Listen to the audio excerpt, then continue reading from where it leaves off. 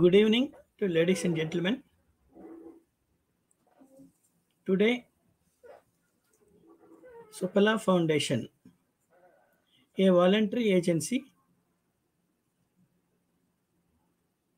earmarked for an exclusive purpose.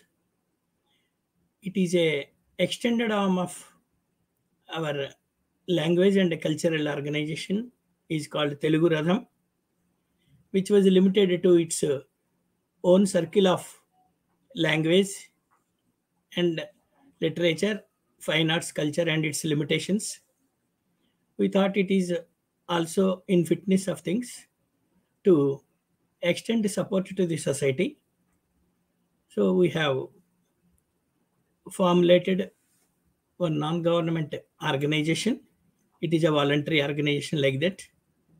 Very have been running very informally, though not registered so far. We call it SUPHALA Foundation, which we have identified certain areas: culture, arts, literature, language, literature, society. So these broadly takes care of either directly or indirectly the various needs and requirements of society and its content. It is also an extension of counseling and training programs on various subjects to meet the needs of various categories of society. It may be an educational one, it may be a pre-recruitment, it may be a unemployed self-youth, and also various motivational programs, informative and knowledge seeking. In this, particularly, India is now celebrating 75th years of independence celebrations. We thought that this is also an excellent opportunity which should not be missed by any voluntary organization, the two non-profiting organizations, to serve in whatever little fashion we have formulated our plans, so that we are near and dear to the government's policies and perspectives. So today we thought we have been running like this various programs, training programs, and various motivational programs, and also lecture series. Today we have thought of a lecture on Indian governance and public relations. Governance means it is a government and its organs. Three organs, and media being the fourth one. So for this delivering of this lecture, we have requested Srimati Sujatha garu, Assistant-Professor, Department of Journalism and Mass Communications, Andhra Mahila Sabha, Usmania University, Hyderabad. And we both are also members of Public Relations Society of India, so that the public relations nowadays is connected to each and every component and sector of the society, and also government, executive, legislature, and etc. So we thought that Indian governance, keeping in view the 75 years of celebrations, and also linking the entire aspect gamut of government activities involving with the public relations. So we thought let an integrated approach combining these two aspects either directly or indirectly. So with the combined work together by Srimati Sujatha and myself, in either in Andhra Mahila Sabha or Public Relations Society of India, and also various other fora where we have happened to integrate our activities, and we have co-partnered many activities. So to take that view, today we are conducting a motivational lecture. Normally motivational means they think personality development, behavioral science. It is not like that. Motivation means a day-to-day affairs, society and the citizens, various organs of the government, and its mutual relations from government to people and people to government through society. So Srimati Sujatha has agreed.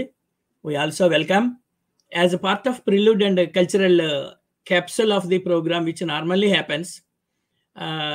It may be a times management and also simultaneously promoting fine arts with the other related or non-related aspects, as we are proceeding with a lecture on Indian governance and public relations. So as part of our cultural program today, we have arranged a classical music concert by Smt. Ramalakshmi, who is a versatile musical connoisseur, I should call.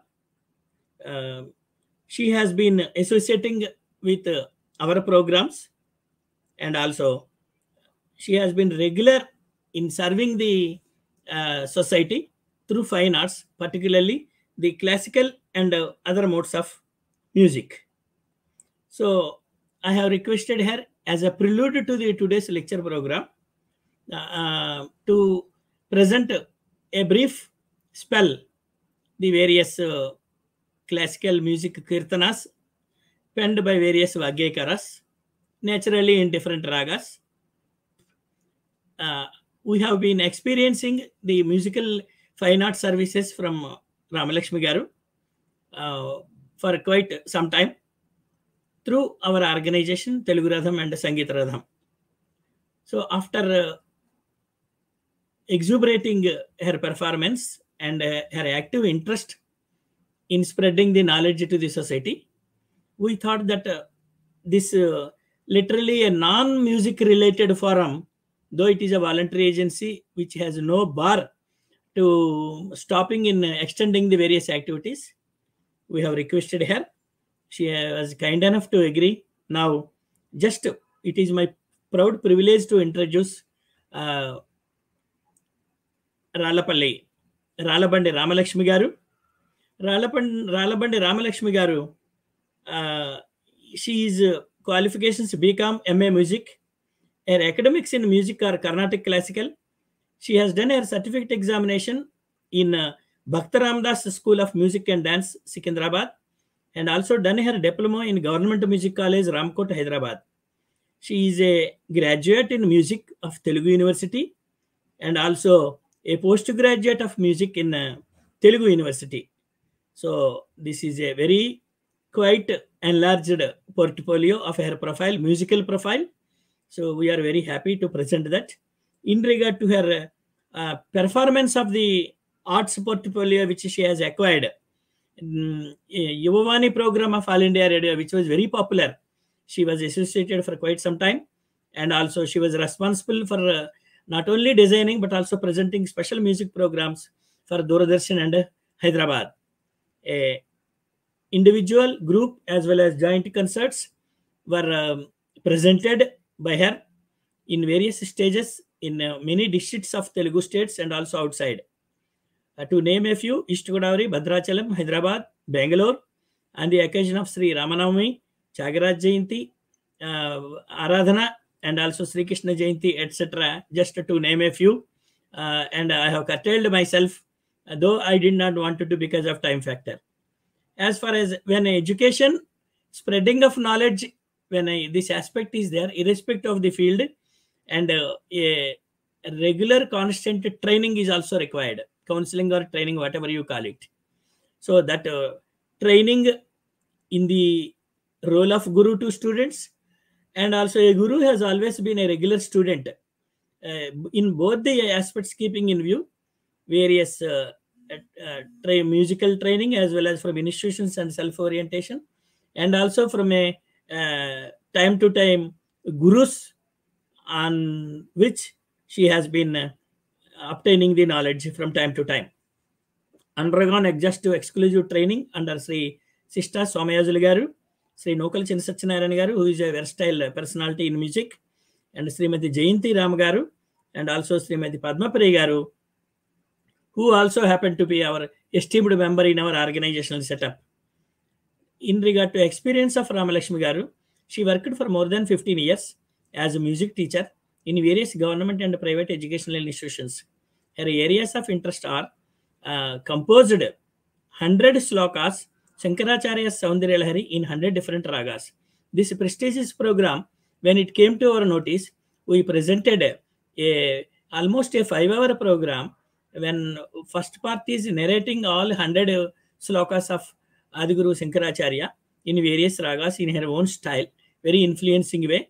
And we have also arranged a reasonable and brief commentary also for each sloka. This has proved to be a very successful program, and we are happy with her performance. We congratulate her.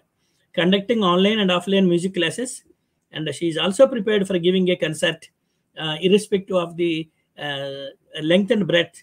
And as a part of our introducing 1 hour classical music concerts, which we have been thinking for quite some time, we want to tag it to particularly the non-music related programs as a prelude of a cultural component and capsule to the other related programs. So we have thought that this is a perfect approach of presenting a cultural capsule before a main program. And today, Ramalakshmi has also been involved in our organization, either through Telugu Radham and also Sangeeta Radham, a group which we formulated exclusively for the music-oriented people, right from learning student of 5 years to 90 years, which has seen people who have seen most part of their life in not only in music and also performance. So she was also involving in our regular programs time to time. She has been a guidance to the other members of the Sangeeta Radham group, and tuning the kirtanas in her own way and presenting it. And many facets of her music has been giving an unexplainable exuberance to the fine arts sector, particularly classical music. And from SUPHALA Foundation side, we wholeheartedly express our sincere thanks and gratitude to Smt. Ramalakshmi garu for having given her consent to the concert, today's concert. It may take almost 1 hour or so. And after completion of this, at 7 o'clock, Srimati Sujatha garu will present her motivational and information and knowledge lecture on Indian governance and public relations. A very effective presentation by her. We also welcome Srimati Sujatha garu for today's program. She will be joining. And today, Ramalakshmi has been comfortably made the stage in presenting the Krutis, particularly Muthuswami Dikshituలు garu, Shyam Shastri garu, Bhakta Ramdas, Annamaya, and other Vagyakaras.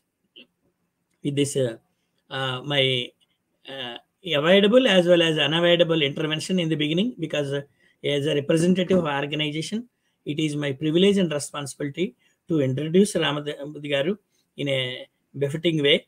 And we wholeheartedly welcome Srimati Ramalakshmi garu for today's classical music concert as a part of our prelude capsule of entertainment, not mere entertainment, a knowledge and informative from the fine arts, that is classical music. I thank you. Welcome. We once again request one and all to watch the program and give your valuable guidance, suggestions, and heartfelt feelings. Thank you very much. Now I will wholeheartedly welcome Srimati Ramalakshmi garu to be comfortable in our this online program where we can make only limited arrangements. We welcome Ramalakshmi garu. Okay sir, అందరికీ నమస్కారం అండి. శర్మ గారు ఇచ్చినటువంటి ఈ అవకాశం శుభాకాంక్షలు తెలియజేస్తున్నాను. తర్వాత సంగీత సభ్యులందరూ కూడా నిన్నటి నుంచి నాకు ఎన్నో శుభాకాంక్షలు తెలిపారు. నేను వారందరికీ కూడా ధన్యవాదాలు చెప్తున్నాను. నిరంతరం సంగీత సాధనలోనే ఉన్నాను. మా నాన్నగారి ఇది నేను మా చెల్లెలు కూడా చిన్నప్పటి నుంచి కోనసీమలో చాలా ప్రోగ్రామ్స్ అవి చేస్తూ ఉండేవాళ్ళం, జాయింట్గా పాడేవాళ్ళం ఇద్దరం. రమాసుందరి తన పేరు, బిహెచ్ఎల్లో స్కూల్ టీచర్గా పనిచేస్తుంది మ్యూజిక్లో. ముఖ్యంగా మ్యారేజ్ అయ్యాక చాలా అభివృద్ధి అంటారు. దానికి మా మామగారు రాళ్ళబండి వెంకటరత్న గారు ఆయన ఉన్నారు, ఇప్పటికీ 96 ఏళ్ళు. ఆయన నాకు చాలా ఈ కోర్సెస్ అన్ని చేయడానికి చాలా నాకు ఎంకరేజ్ చేసేవారు, ఇంట్లో చూసేవారు. ఆ రకంగా నేను ఎంఏ అది చేసుకోగలిగాను. తర్వాత సంగీత దళంలో చేరాక కొంచెం ఉత్సాహంగా బాగుంది. తోటి సభ్యులందరూ కూడా విని ఆనందిస్తారని తలుస్తుంది. కట్ అవుతుంది రామలక్ష్మి, చూసుకోండి. ఓకే సార్, ఇప్పుడు బాగుందా?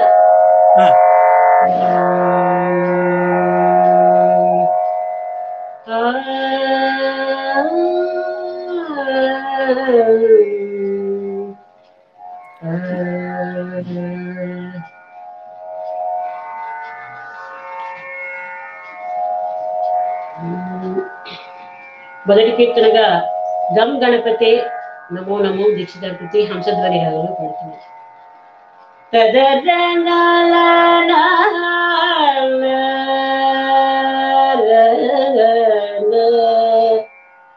తదరీ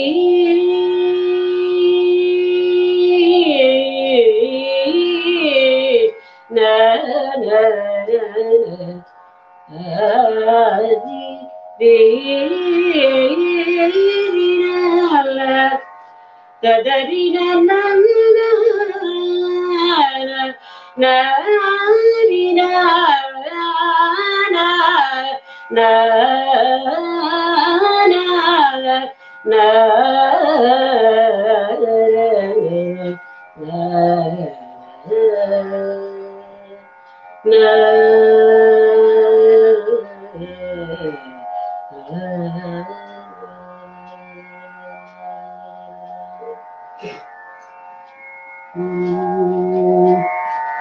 గం గణపతే నమో నమో శంకరి తనయ. గం గణపతే నమో నమ శంకరి తనయ. నమో నమో గం గణపతే నమో నమ శంకరి తనయ. నమో నమో గం గణపతే నమో నమ శంకరి తనయ.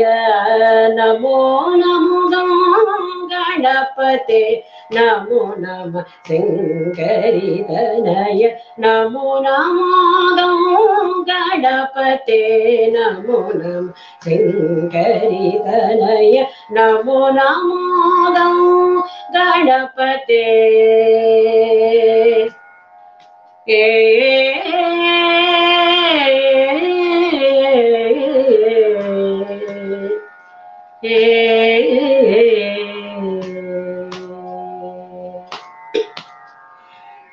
అంకుశధర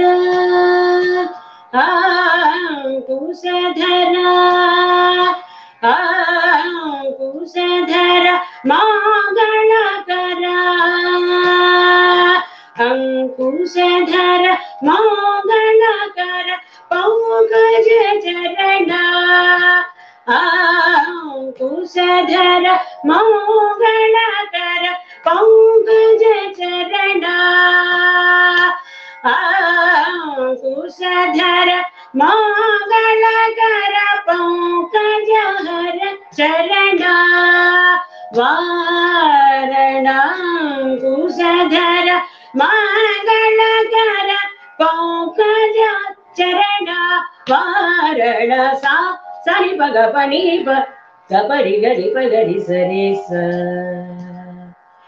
సా సరి పగ పని గపరి గని పగరి సరి సరి స పగరి ని పగ సరి గ పని సరి సా సరి పగ పని గపరి గని పగరి సరి గరి స పగరి ని పగ సరి గ పని సరి సా గరి సరి పగరి గని పగ పగరి గ పని సరి గరి సని పరి సని పగ సరి గ ప గరి సరి పగరి గని పగ సరి గ పని సరి గరి సని పరి సని పగ సరి గ పని గ.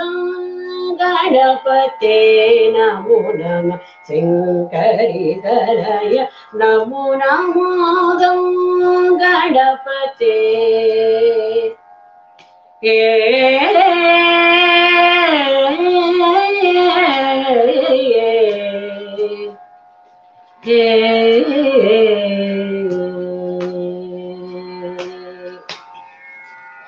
पंकजासनादि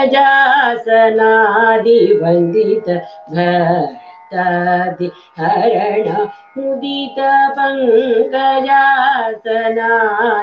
वंदित भक्तादि हरण मुदित पंकजासनादि वंदित भक्तादि हरण मुदित पंकजासनादि वंदित भक्तादि हरण मुदित कुंकुमास गुणनिधे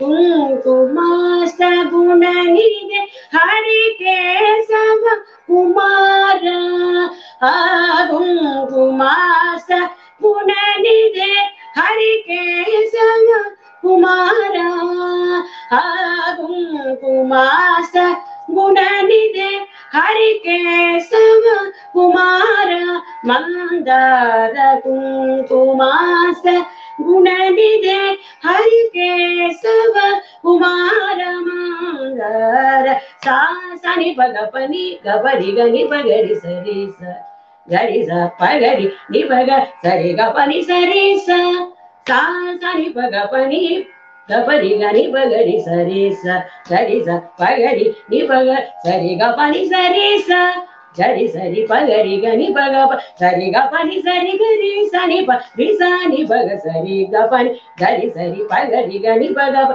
सरि गपनि सरि गरि सनि प रि सनि पग सरि गपनि गणपते नमो नमः शंकरि कनय नमो रामो गणपते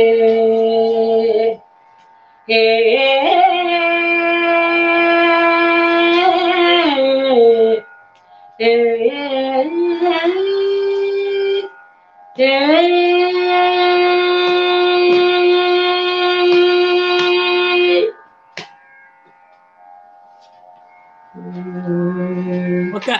ఒక మధ్యలో జస్ట్ స్ప్లిట్ అవుతుంది మధ్యలో ఒక్కసారి చెక్ చేసుకోండి ఒక్కసారి స్ప్లిట్ అవుతుంది నెట్ స్ప్లిట్ అవుతుంది నెట్ మధ్యలో జస్ట్ ఆగుతోంది మధ్యలో ఒక ఫ్రాక్షన్ చెక్ చేసుకోండి ఒక్కసారి అయ్యో ఇప్పుడు ఆగుతోంది అలాగా ఇక్కడ వేరే చోట వింటున్నారు ఓకే ఇది కంఫర్టబుల్ గానే వస్తుందా మీకు రైట్ ఓకే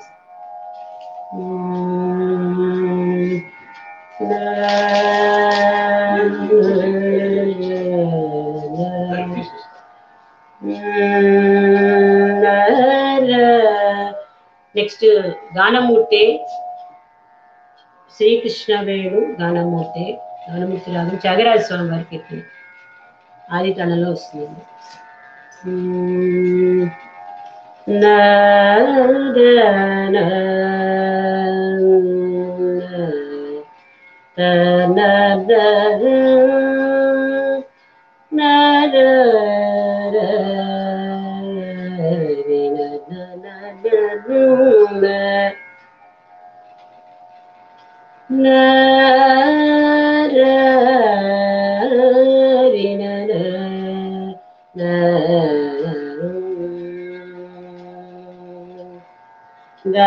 గానమూర్తి గానమూర్తి గానమూర్తి శ్రీ కృష్ణ వేణు గానమూర్తి శ్రీ కృష్ణ వేణు గానమూర్తి శ్రీ కృష్ణ వేణు గానమూర్తి శ్రీ కృష్ణ వేణు గానమూర్తి శ్రీ కృష్ణ వేణు గానమూర్తి శ్రీ కృష్ణ వేణు గాదలోల త్రిభువన పాల हरे गानमूर्ते श्री कृष्ण वेणुगनलोल त्रिभुवन पाल हरे गानमूर्ते श्री कृष्ण वेणुगनलोल त्रिभुवन पाल हरे गानमूर्ते श्री कृष्ण वेणुगनलोल त्रिभुवन पाल हरे गानमूर्ते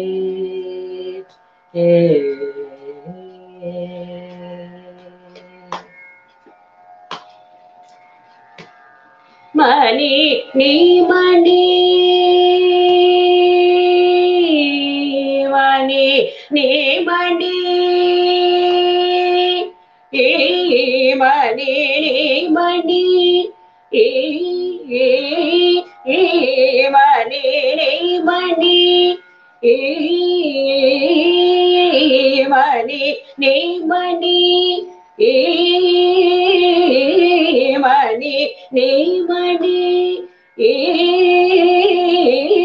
मणि नीमणि श्री रुक्मिणी मणि मणि श्री रुक्मिणी मणि मणि श्री रुक्मिणी मणि मणि श्री रुक्मिणी मानसापहार महाराजनक दिव्यगानमूर्ते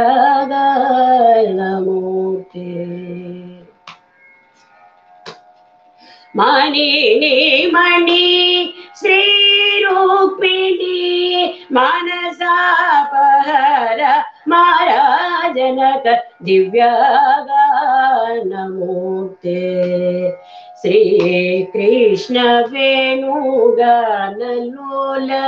त्रिभुवन पाल हरे गानमूर्ते श्री कृष्ण वेणुगनमूर्ते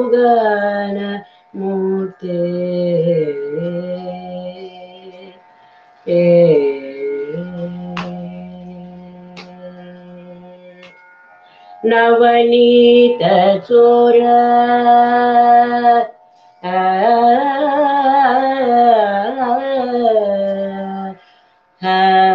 नवनीत चोर नंद किशोर नवनीत चोर नंद किशोर नवनीत चोर नंद किशोर नवनीत चोर नंद किशोर नवनीत चोर नंद किशोर नरमित्र धीर नरसिंहसूर नवनीत चोर नंद किशोर नरमित्र धीर नरसिंहसूर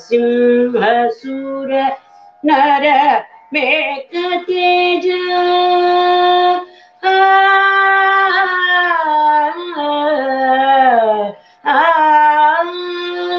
नर मेघ तेज नगज सहज नर मेघ तेज नगज सहज नरकांत गज नजग राजगन मूर्ते नव मेघ तेज नगज सहज नरकांत गजानन जग राजगन मूर्ते श्री कृष्ण वेणुगनलोल त्रिभुवन पाल हरे गानमूर्ते श्री कृष्ण वेणुगनमूर्ते श्री कृष्ण वेणुगनमूर्ते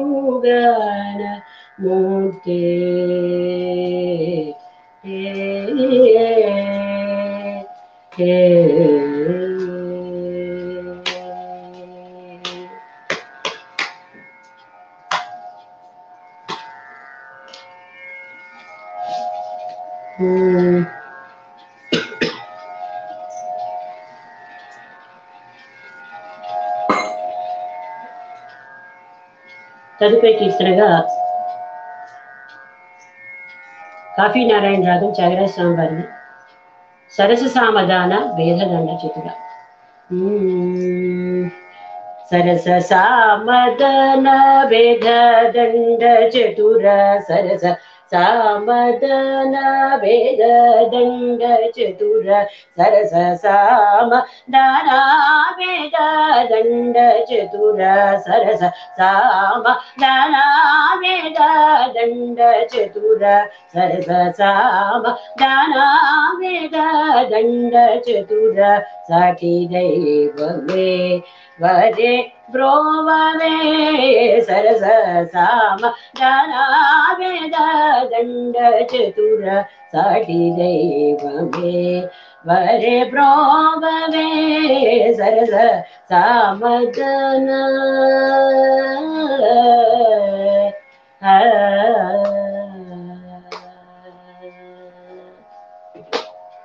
పరమ సంభవ గ్రేసరుండ నూచు పరమ సంభవ గ్రేసరుండ నూచు పరమ సంభవ గ్రేసరుండ నూచు పరమ సంభవ గ్రేసరుండ నూచు పరమ సంభవ గ్రేసరుండ నూచు బల్గురావనుండు తెలియలేకపోయే బల్గురావనుండు తెలియలేకపోయే బల్గురావనుండు తెలియలేకపోయే బల్గురావనుండు తెలియలేకపోయే సరస సామదాన భేదదండ చతుర సాటి దైవమే వరే బ్రోవమే సరస సామదన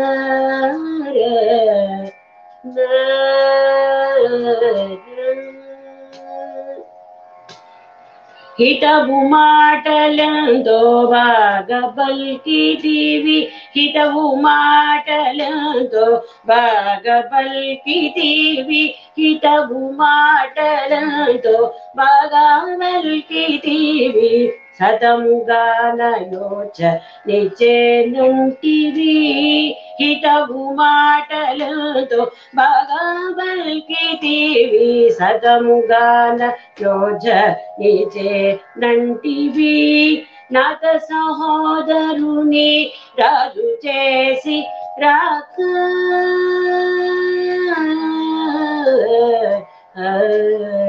నాత సహోదరుని రాజు చేసి రాక నాత సహోదరుని రాజు చేసి రాక నాత సహోదరుని రాజు చేసి రాక హతము చేసి దేవి త్యాగరాజనూత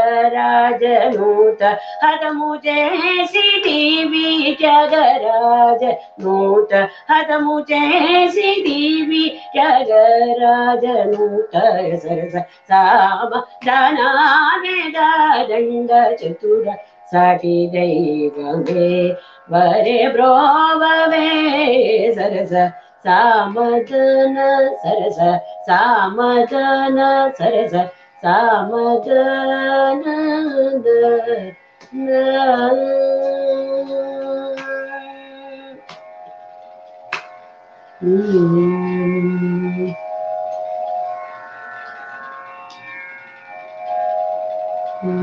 తదుపరి కీర్తనగా బిళహరి రాగంలో పట్నం సుబ్రహ్మణ్యం అయ్యర్ గారి కీర్తన పరిధానం ఇచ్చితే వాలింటివేమో అనే కీర్తన.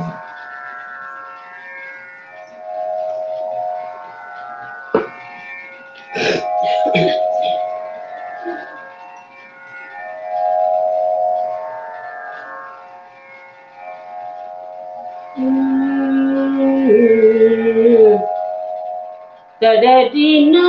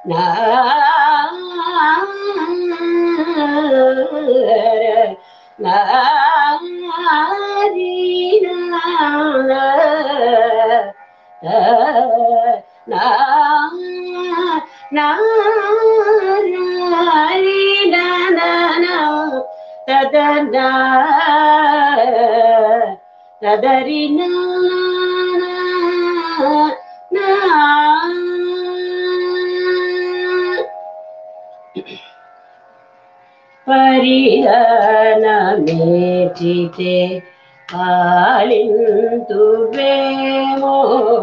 పరిణమేచితే పాలింతువేమో పరిణమేచితే పాలింతువేమో పరిణమేచితే పాలింతువేమో పరిణమేచితే పాలింతువేమో పరిణమేచితే పాలింతువేమో పరిణమేచితే పాలింతువేమో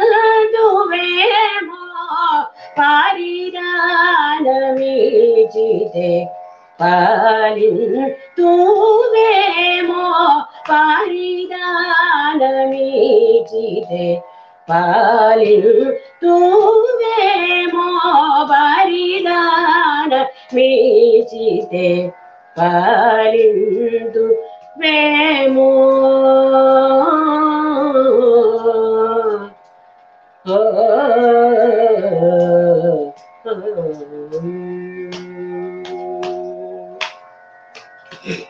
పరమ పురుష శ్రీపతినా పై నీకు పరమ పురుష శ్రీపతినా పై నీకు పరమ పురుష శ్రీపతినా పై నీకు కరుణ గల్గక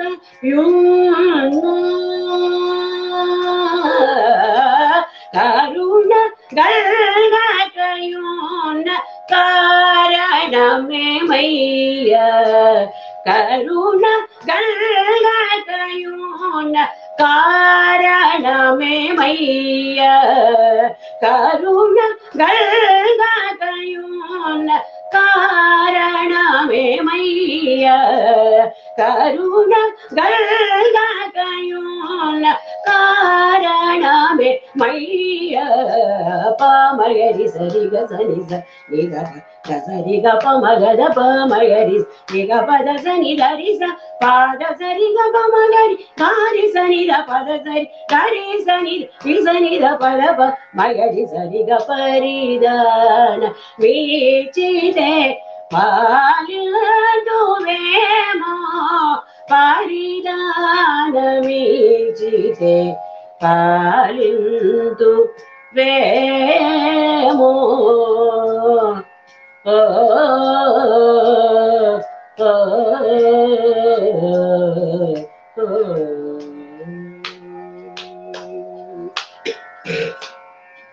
యుక్తమీ చుటకునే మోకంటి చెలిగాను రొక్కమీ చుటకునే మోకంటి చెలిగాను చక్కని చెలిను సద జనకరా జునుగాను రొక్కమీ చుటకు నేమూకంటి చెలిగాను చక్కని చెలిను సద జనకరా జునుగాను మీకిలి సైన్యమ్యువ మాకటే దృఢగాను మీకిలి సైన్యమ్యువ మాకటే దృఢగాను అకటికా మెటుకల్గు అకటికా మెటుకల్గు ఆది వెంకటేశ నీకు అకటికా మెటుకల్గు ఆది వెంకటేశ నీకు అకటికా మెటుకల్గు ఆది వెంకటేశ నీకు అకటికా మెటుకల్గు ఆది వెంకటేశ నీకు అకటికా మెటుకల్గు ఆది వెంకటేశ నీకు పామగరి సరిగ సనిజ నిగ పద సరిగ పమగద ప మగరి నిగ పద సని ధరిస పాద సరిగ పమగరి గారి సనిద పద సరి గరి సనిద ఇసనిద పద ప మగరి సరిగ పరిదాన వీచితే పాలిదువేమో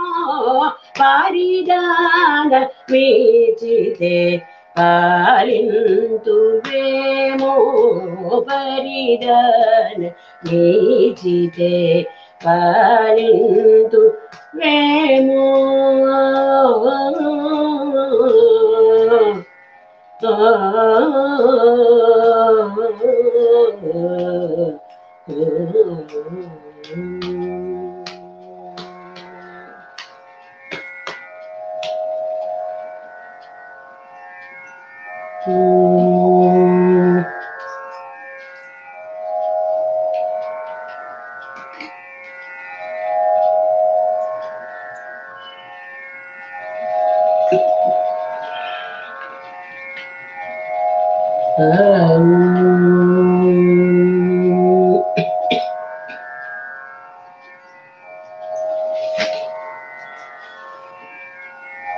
తదుపరి కీర్తన పఠాణ రాగంలో అనుపమ గుణాంబుది త్యాగరాజ స్వామి వారి కీర్తన.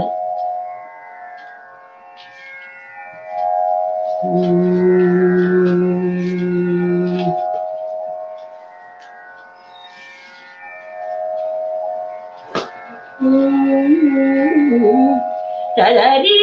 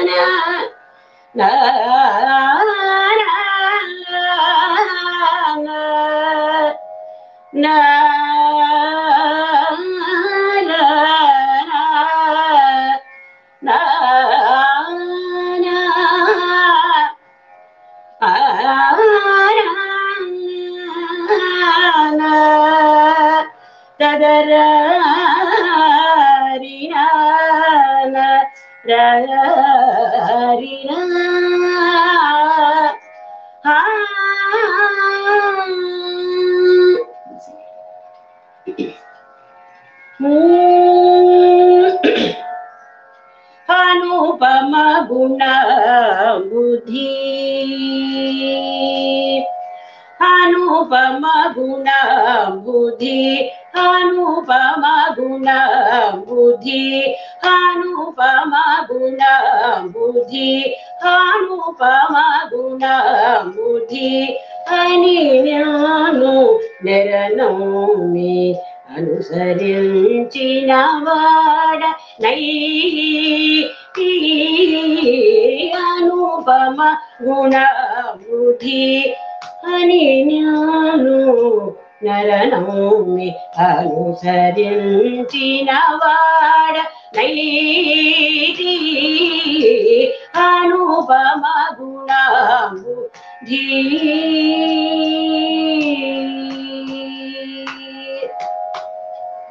మనుపకయే ఉన్నావు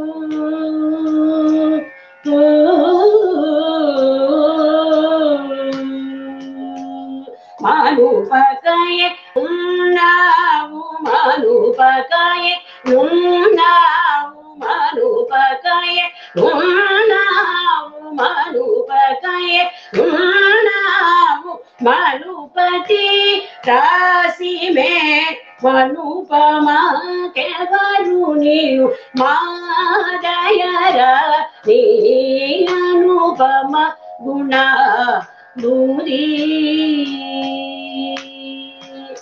మనుపకయే ఉన్నావు మనుపతి రాశి మే మనుపమా కెవరు నీవు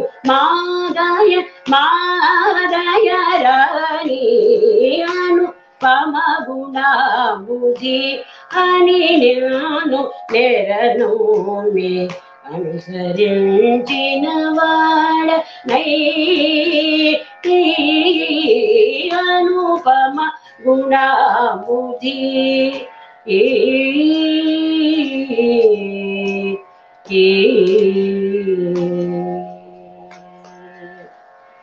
రాజకుల కలసాది రాజనుజ పాద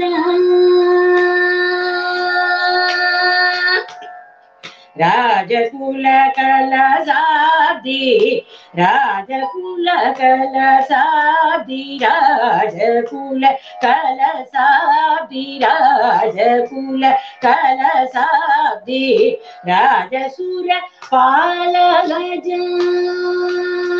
రాజకుల కలసాబ్ది రాజకుల కలసాబ్ది రాజసుర పాలగజ రాజరాక్షక త్యాగ రాజా వినుత రాజకుల కలసాబ్ది రాజనుత పాలగజ రాజరాక్షక త్యాగ రాజా వినుత అనుపమ గుణ బుద్ధి అని అనుదరనోమి అనుసరించిన వాడ నై అనుపమ గుణ బుద్ధి అనుపమ గుణ బుద్ధి అనుపమ గుణ బుద్ధి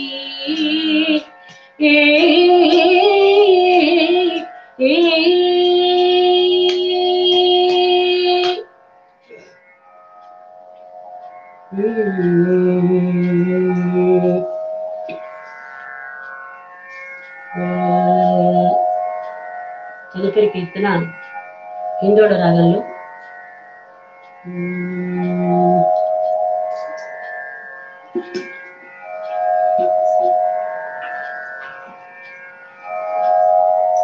హిందోళ రాగం అండి సామజ వర్గమే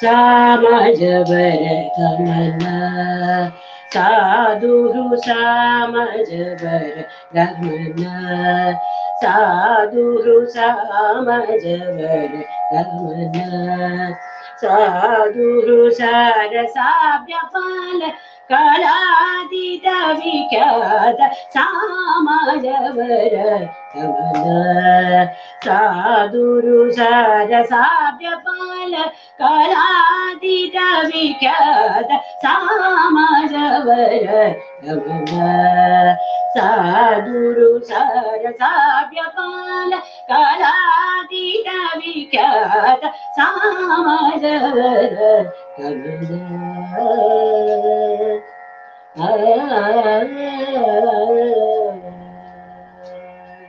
सामनि गमज सुधा सामनि गमज सुधा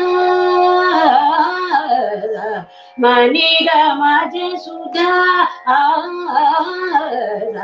मणि गमज सुधा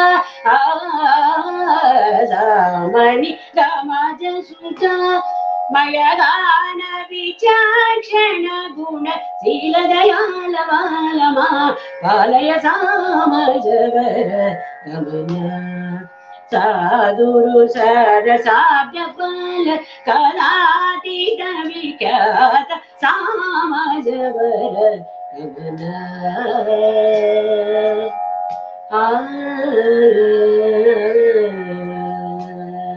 वेद शिरो मातृजसत स्वरनाद जलदीप स्वीकृत यादव कुलमुरली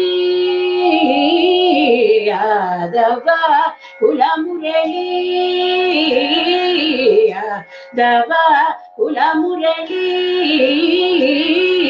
यादव कुलमुरली वादन विनोद मोहनकर ख्याल राजवंद नीय सामजवर गमन सगमदनि सामजवर गमदनि सगमदनि सामजवर गास सानी निद दब गमदनि सामजवर सगम मद सगमदनि सामजवर मामा मग गम गम गम मग मग गम गम गम सगमदनि सगमदनि सगमदनि सामजवर नी नी नि दद नि दानि दद नि दानि दनि दद नि दाम गम दद नि दाम गम दद म गम गम द मद मद नि दनि दनि सांस नि नि सांस नि नि सा ग ग नि नि सा नि सा ग सा नि सा सा नि सा नि दनि नि दनि द मद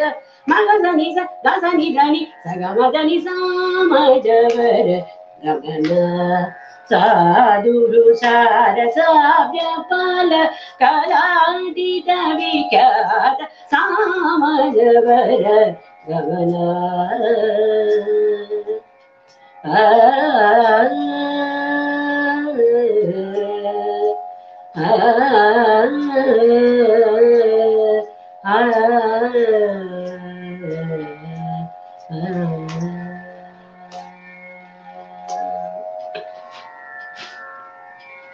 తదుపరి కీర్తన చిన్నభైరవ రాగంలో పురంధరదాస్ కీర్తన వెంకటాచల నిలయం.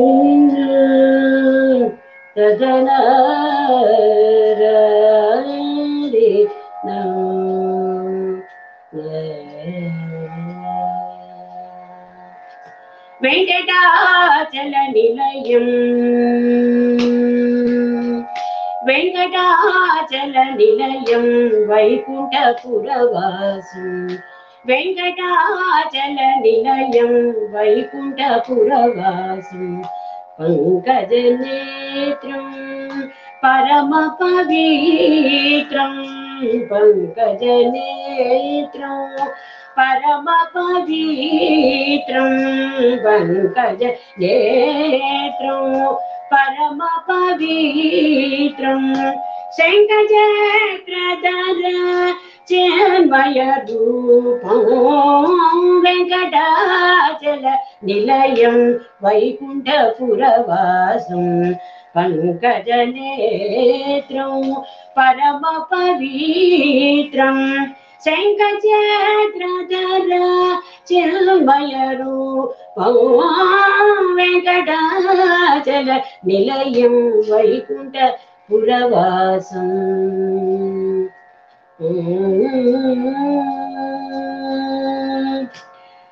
అంబుజోద్భవ వినూతం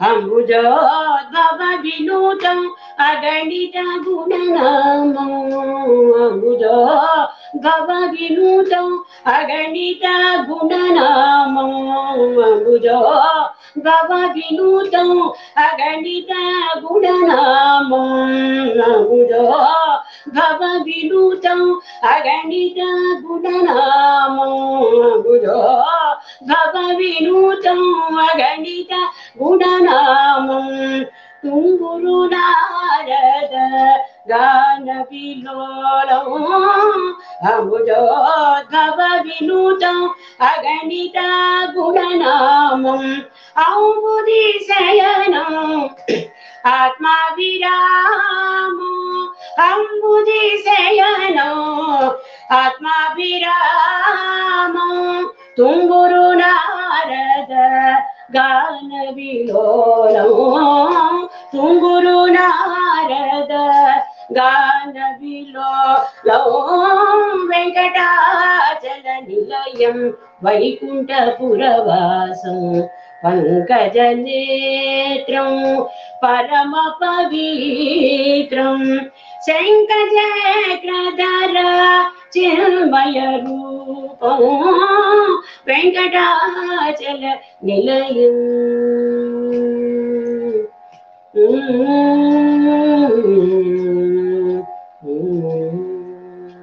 సకల వేద విచారం సకల వేద విచారం సర్వజీవానికరం సకల వేద విచారం సర్వజీవానికరం మకర కుండలధర మదన గోపాలం మకర కుండలధర మదన గోపాలం మకర కుండలధర మదన గోపాలం ఉదర పోషక శ్రీ పురంధర విఠలం ఉదర పోషక శ్రీ పురంధర విఠలం వెంకటాచల నిలయం వైకుంఠపురవాసం పంకజ నేత్రం పరమ పవిత్రం శంఖచక్రధర చిన్మయ రూపం వెంకటాచల నిలయం వైకుంఠపురవాసం వెంకటాచల నిలయం వైకుంఠపురవాసం వెంకటాచల నిలయం వైకుంఠపురవాసం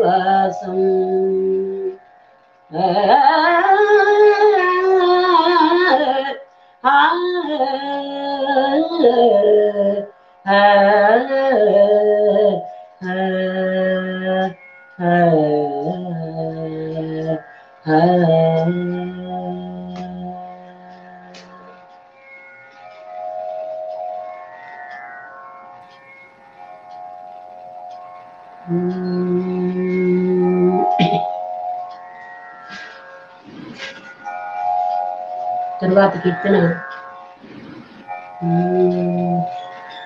రాధా సమేత కృష్ణ మన కళ్యాణి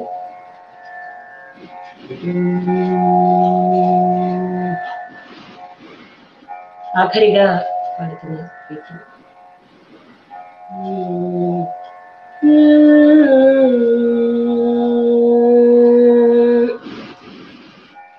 राधा समेत कृष्ण राधा समेत कृष्ण कृष्ण राधा समेत कृष्ण कृष्ण राधा समेत कृष्ण कृष्ण राधा समेत कृष्ण कृष्ण राधा समेत कृष्ण राधा समेत कृष्ण कृष्ण राधा समेत कृष्ण राधा समेत कृष्ण राधा समेत कृष्ण गोकुलवा नंदकुमार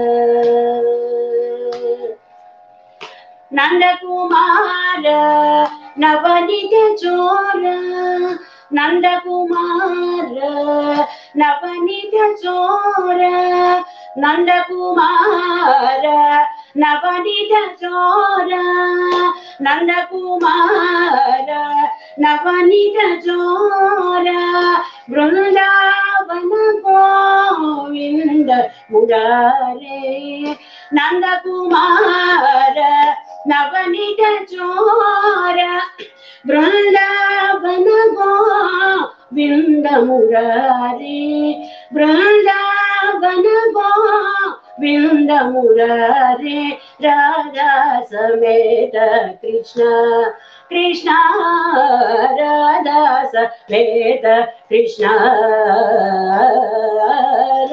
राधा समेत कृष्ण समेत कृष्ण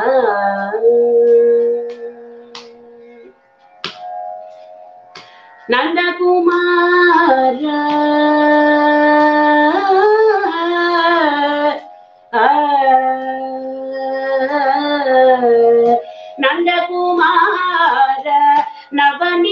చోర నందకుమార నవనిత చోర నందకుమార నవనిత చోర నందకుమార నవనిత చోర శోభిత మురళి గాన విలోల శోభిత మురళి గాన విలోల శోభిత మురళి గాన విలోల సుందర మన్మథ కోటి ప్రకాశ సుందర మన్మథ కోటి ప్రకాశ సుందర మన్మథ కోటి ప్రకాశ రాధా సಮೇత కృష్ణ కృష్ణ రాధా సಮೇత కృష్ణ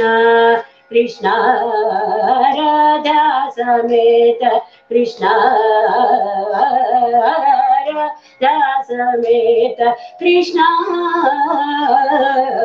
రాధా సమేత కృష్ణ సమేత కృష్ణ సమేత కృష్ణ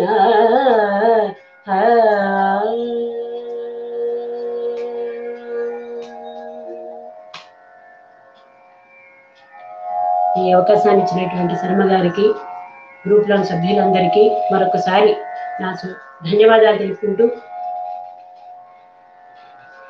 ఈరోజు పూర్తి చేస్తూ కంప్లీట్ చేసేసి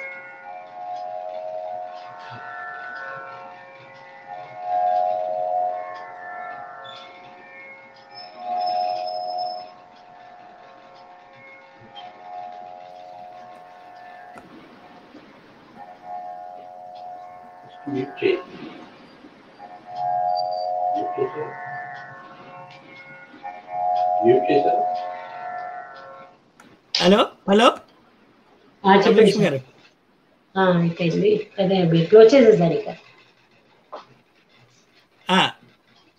ఉన్నాయా ఇంకా కీర్తనలు ఉన్నాయా అయిపోయిందా ఇంకా అయిపోయింది సార్ అదే మీరు రైట్ అదే అదే కన్ఫర్మ్ చేసుకుందామని అందుకే మీకు ఆల్రెడీ మేడం వచ్చారు కదా నమస్తే మేడం ఈరోజు మేము ఏర్పాటు చేసిన సుఫలా ఫౌండేషన్ కార్యక్రమంలో ఈ ఒక లెక్చర్ ప్రోగ్రామ్ అరేంజ్ చేసాం 75 years ఆఫ్ ఇండియన్ ఇండిపెండెన్స్ని దృష్టిలో పెట్టుకుని the topic Indian governance and public relations. దానికి ముందుగా ఒక ఏదైనా ఏ సభకైనా ఒక సాంస్కృతిక అంశం ఉండడం ఒక పరిపాటి కనుక దానికి మా దగ్గర కూడా సంగీత రథం పేరుతో ఒక వేదిక ఉంది. మరి దానిలో చాలామంది పరిణితమైన సభ్యులు వివిధ రకాలైన సంగీతంలో పరిణతి సాధించిన వారిలో రామలక్ష్మి గారు ఒకరు. వారు కూడా ఇదివరకు మా సభలో మా గ్రూప్ ద్వారా పాల్గొని చాలా కార్యక్రమాలు చేశారు. మరి అటువంటి నేపథ్యంలో ఈరోజు వారిని ఈ కార్యక్రమానికి ముందు ఒక సంగీత కచేరీని నిర్వహించమని కోరాను. వారు వెంటనే అంగీకరించారు. వారు ఇందాక ప్రస్తావించినట్టుగా చాలా సంవత్సరాలు అనకూడదు, దశాబ్దాలుగా సంగీతం మీద కృషి చేసి మరి చిన్న సర్టిఫికెట్ కోర్సు నుంచి పీజీ దాకా పోస్ట్ గ్రాడ్యుయేట్ వరకు మ్యూజిక్లో చేయడం ఒక ఎత్తు అయితే, మరి కేవలం పరిశోధన పిహెచ్డి చేస్తేనే పరిశోధన కాదు, డాక్టర్ కాదు, ఎన్నో రకాలుగా ఆవిడ కార్యక్రమంలో కానీ కార్యక్రమం అందించడంలో కానీ కచేరీలో కానీ దీనికి పరోక్ష ప్రత్యక్షంగా చాలా ఉంటాయి. వాటిని అన్నిటినీ విద్యార్థులకు శిక్షణ ఇస్తూ తాను నిరంతరం విద్యార్థిగా మరి కార్యక్రమంలో పాల్గొంటూ ఈ మా తెలుగు రథానికి ఇంచుమించుగా 2 సంవత్సరాలుగా ఆవిడ సేవలు అందిస్తున్నారు. ఈరోజు కార్యక్రమంలో కూడా చాలా వైవిధ్యమైన సేవలని కీర్తనలను అందించి అలాగే వాగ్గేయకారుల ప్రముఖ అంశాలను కూడా ఈరోజు కార్యక్రమంలో ప్రస్తుతించారు.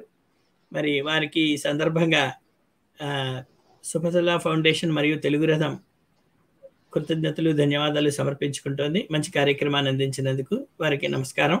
ఇలాగే వారు మరిన్ని కార్యక్రమాలు మా వేదిక ద్వారా అందించాలని వారికి కూడా మేము తగు సహాయ సహకారాలు అందిస్తామని కోరుతూ వారికి నమస్కారాలు.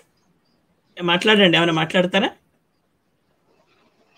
అది ఇందాకే చెప్పాను. ఏం లేదు సార్, బాగుందండి. నాకు ఐఎమ్ వెరీ హ్యాపీ. మీరు అడిగారు వెంటనే ధన్యవాదాలు, యాక్సెప్ట్ మీకు ధన్యవాదాలు. చేశాను. ధన్యవాదాలు, నమస్కారం. ఇప్పుడు త్వరలో డాక్టర్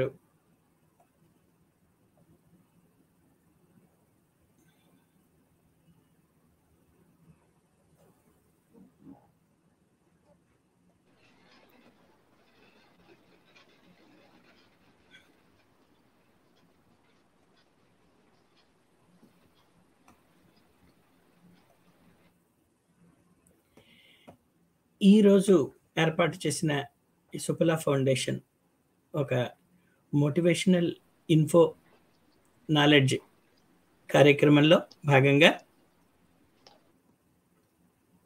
త్వరలో డాక్టర్ సుజాత గారు Indian governance and public relations మీద మాట్లాడబోతున్నారు. మరి దానికి ముందుగా ఏర్పాటు చేసిన సాంస్కృతిక అంశంలో భాగంగా రామలక్ష్మి గారు వాగ్గేయకార వైభవాన్ని అనే అంశం మీద మంచి కీర్తనలు ఎన్నుకొని వైవిధ్యం, వాగ్గేయకారుల్లో వైవిధ్యం, కీర్తన అంశాల్లో వైవిధ్యం, అలాగే రాగాల్లో వైవిధ్యం ఎన్నుకొని కార్యక్రమాన్ని అందించారు. మంచి ఇప్పుడు ఈ అంశాన్ని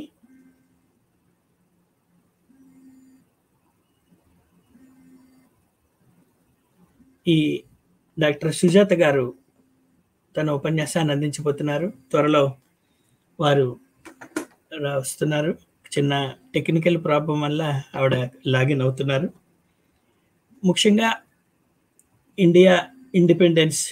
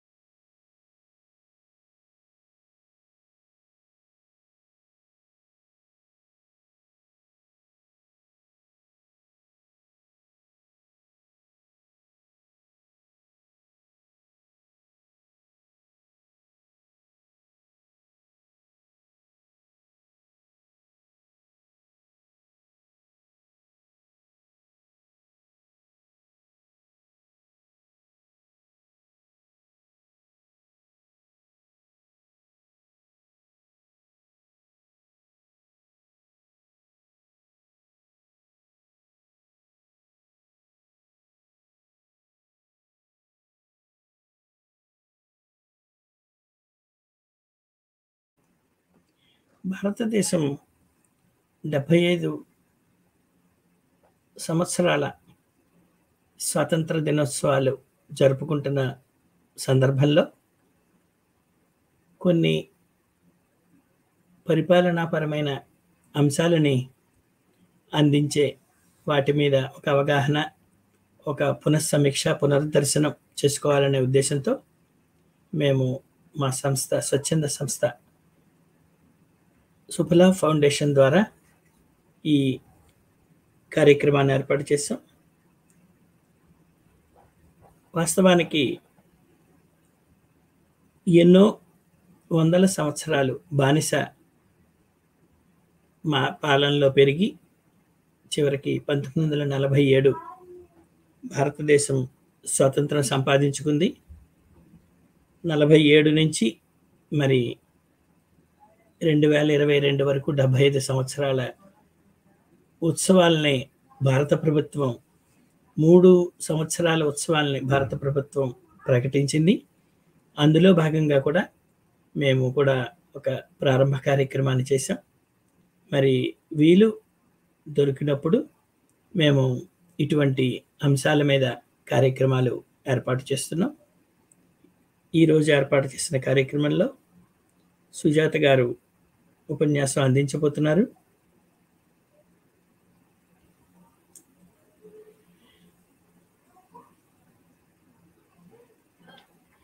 ఏమైంది?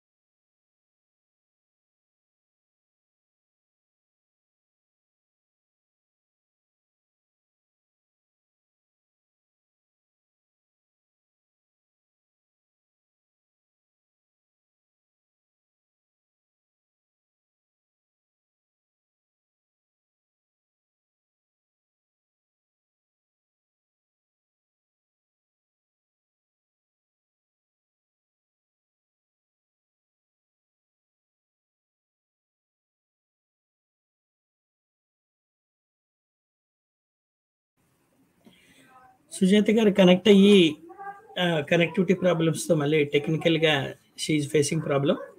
దెన్ మనం ఈ లోపల జస్ట్ దాని గురించి ప్రస్తావించుకుందాం. ఇండియన్ గవర్నెన్స్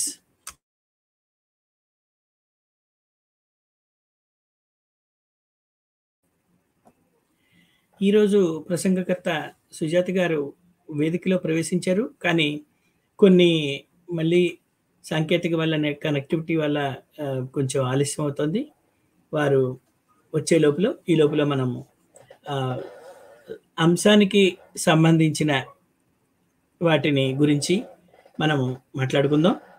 ఇండియన్ గవర్నెన్స్ అంటే పరిపాలనా విధానం అందరికీ తెలుసు. So freedom from information poverty is as important as freedom from hunger. At the same time, to govern effectively and efficiently by the organization called government and its organs, a systematic, unquestionable, unanswerable governance is also required. Governance can be made either government or its organs individually or collectively. What is a good government?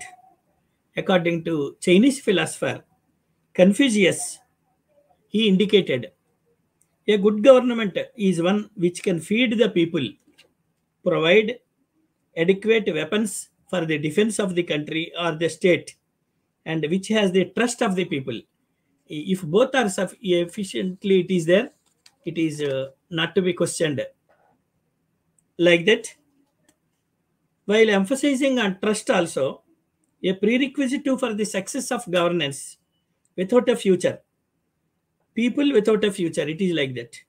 Upanishads also say, Bahujana Hitaya, Bahujana Sukhaya. It is a very famous quotation from Sanskrit, which means greatest happiness of the greatest number of cardinal principles of good governance.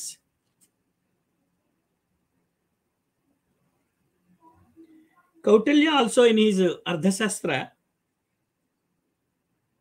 discussing the role of the king, says, in whatever pleased his subjects, he shall consider as good, but whatever pleases himself, he shall not be considered as good, he says.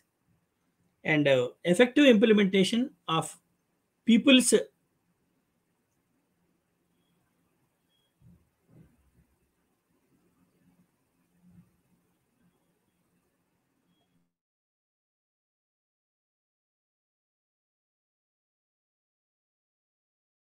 చెప్పట్లేదు ఇక్కడ అసలు రావట్లేదు.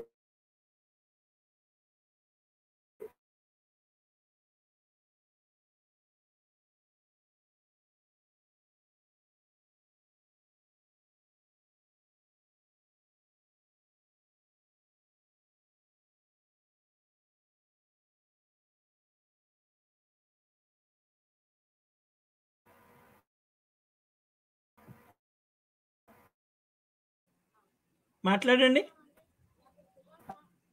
ఇందులో మీ sound కొంచెం పెంచుకోండి, సరిపోతుంది. Sound పెంచుకోండి.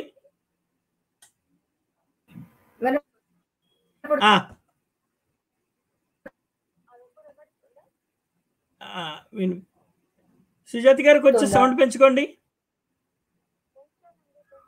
లేకపోతే ఆడియోలో మాట్లాడేస్తారా?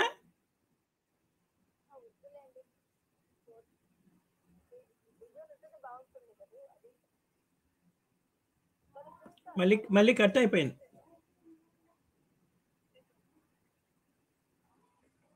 లేకపోతే ఆడియోలో మాట్లాడేయండి, ఏం కాదు, వచ్చేస్తుంది కదా.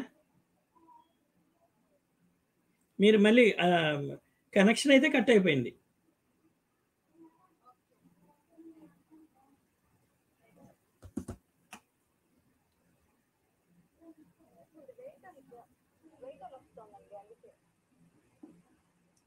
చూడండి మరి, అయితే లేకపోతే మరి కుదరదు అంటే నేను క్లోజ్ చేసేస్తా, ఇంకోసారి పెట్టుకుందాం.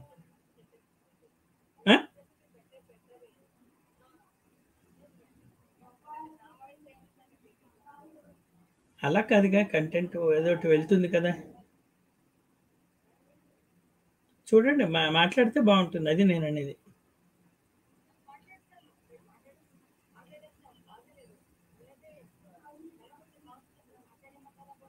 మాట్లాడేయండి, ఏం కాదు, మీరు కనెక్ట్ చేసుకుని ఆడియోలో మాట్లాడేయండి, కనెక్ట్ చేసుకోండి ఒకసారి. సరే.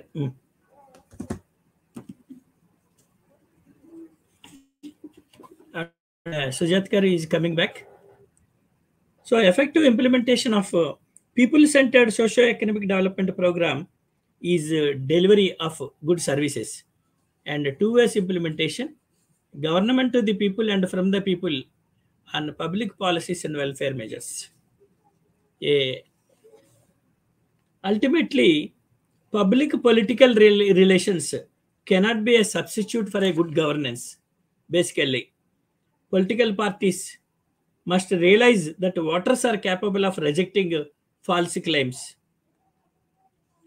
And also, so many aspects are there: good governance, transparency, freedom of information, enactment of Right to Information Act, and also the 3 organs, rather 4, the executive, judiciary, legislature, and also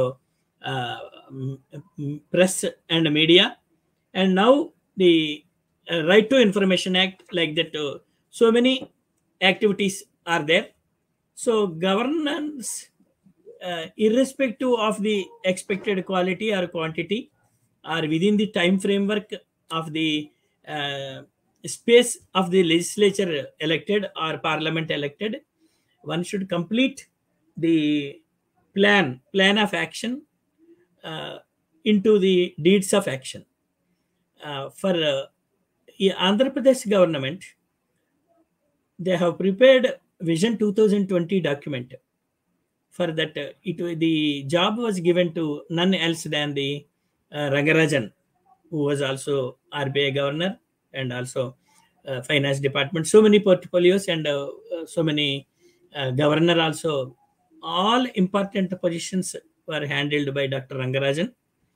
When he was preparing the Vision 2020 document, the first preface sentence is, as Indians, we never fail to plan. That means we always do planning in a theoretical way, practical way, so many documents, files, discussions, debates. So we never fail to plan. We plan only to fail. You see the second part of the sentence. So whatever thoughts are there, it is written, documented. But when implementation comes, the atmosphere, situation at the time of preparation of a plan document will not be congenial to implement into action. That's why many planning process will fail. So for good governance also, merely policies, thoughts on paper and on debates are not sufficient. They have to be converted into actions. Now Sujatha has come. Just let us see at least. Thank you, sir. Right. Please continue. Thank you, sir. One minute. Namaskaram, One minute. We welcome Dr. Sujatha garu, Assistant Professor, Department of Journalism and Mass Communication, Andhra Mahila Sabha, and Usmania University. And she is also a very active member in Public Relations Society of India and other professional bodies, where I happened to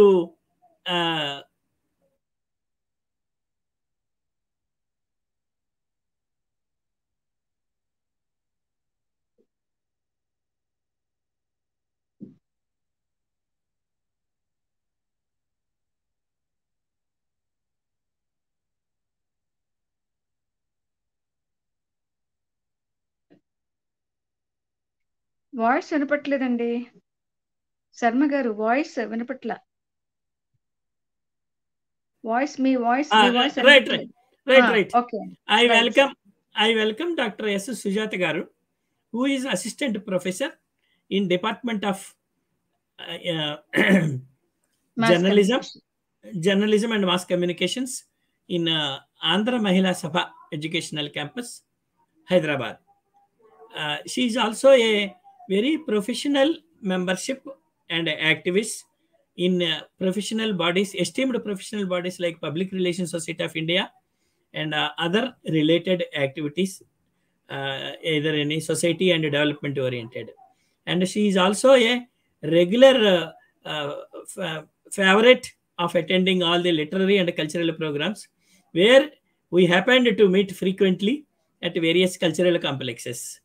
So we had a good interaction, and she is a very talented and activist on day-to-day 24/7 concept has come from persons like Sujatha only.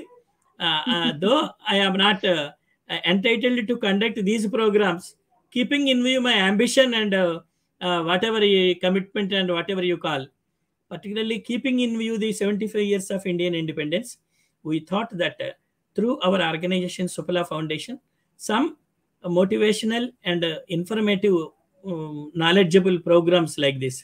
So we both discussed and thought that first program or whatever it is, it should directly hint on this occasion of either governance through either government or other organs of the body. So, and for anything, it is public relations is much more connected from top to 10. Any sector, any activity, any time, public relations is a combined factor. It is an integrated bridge to take.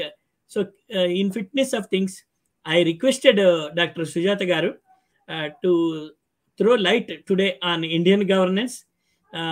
Whatever back period era she could go, I asked her to go.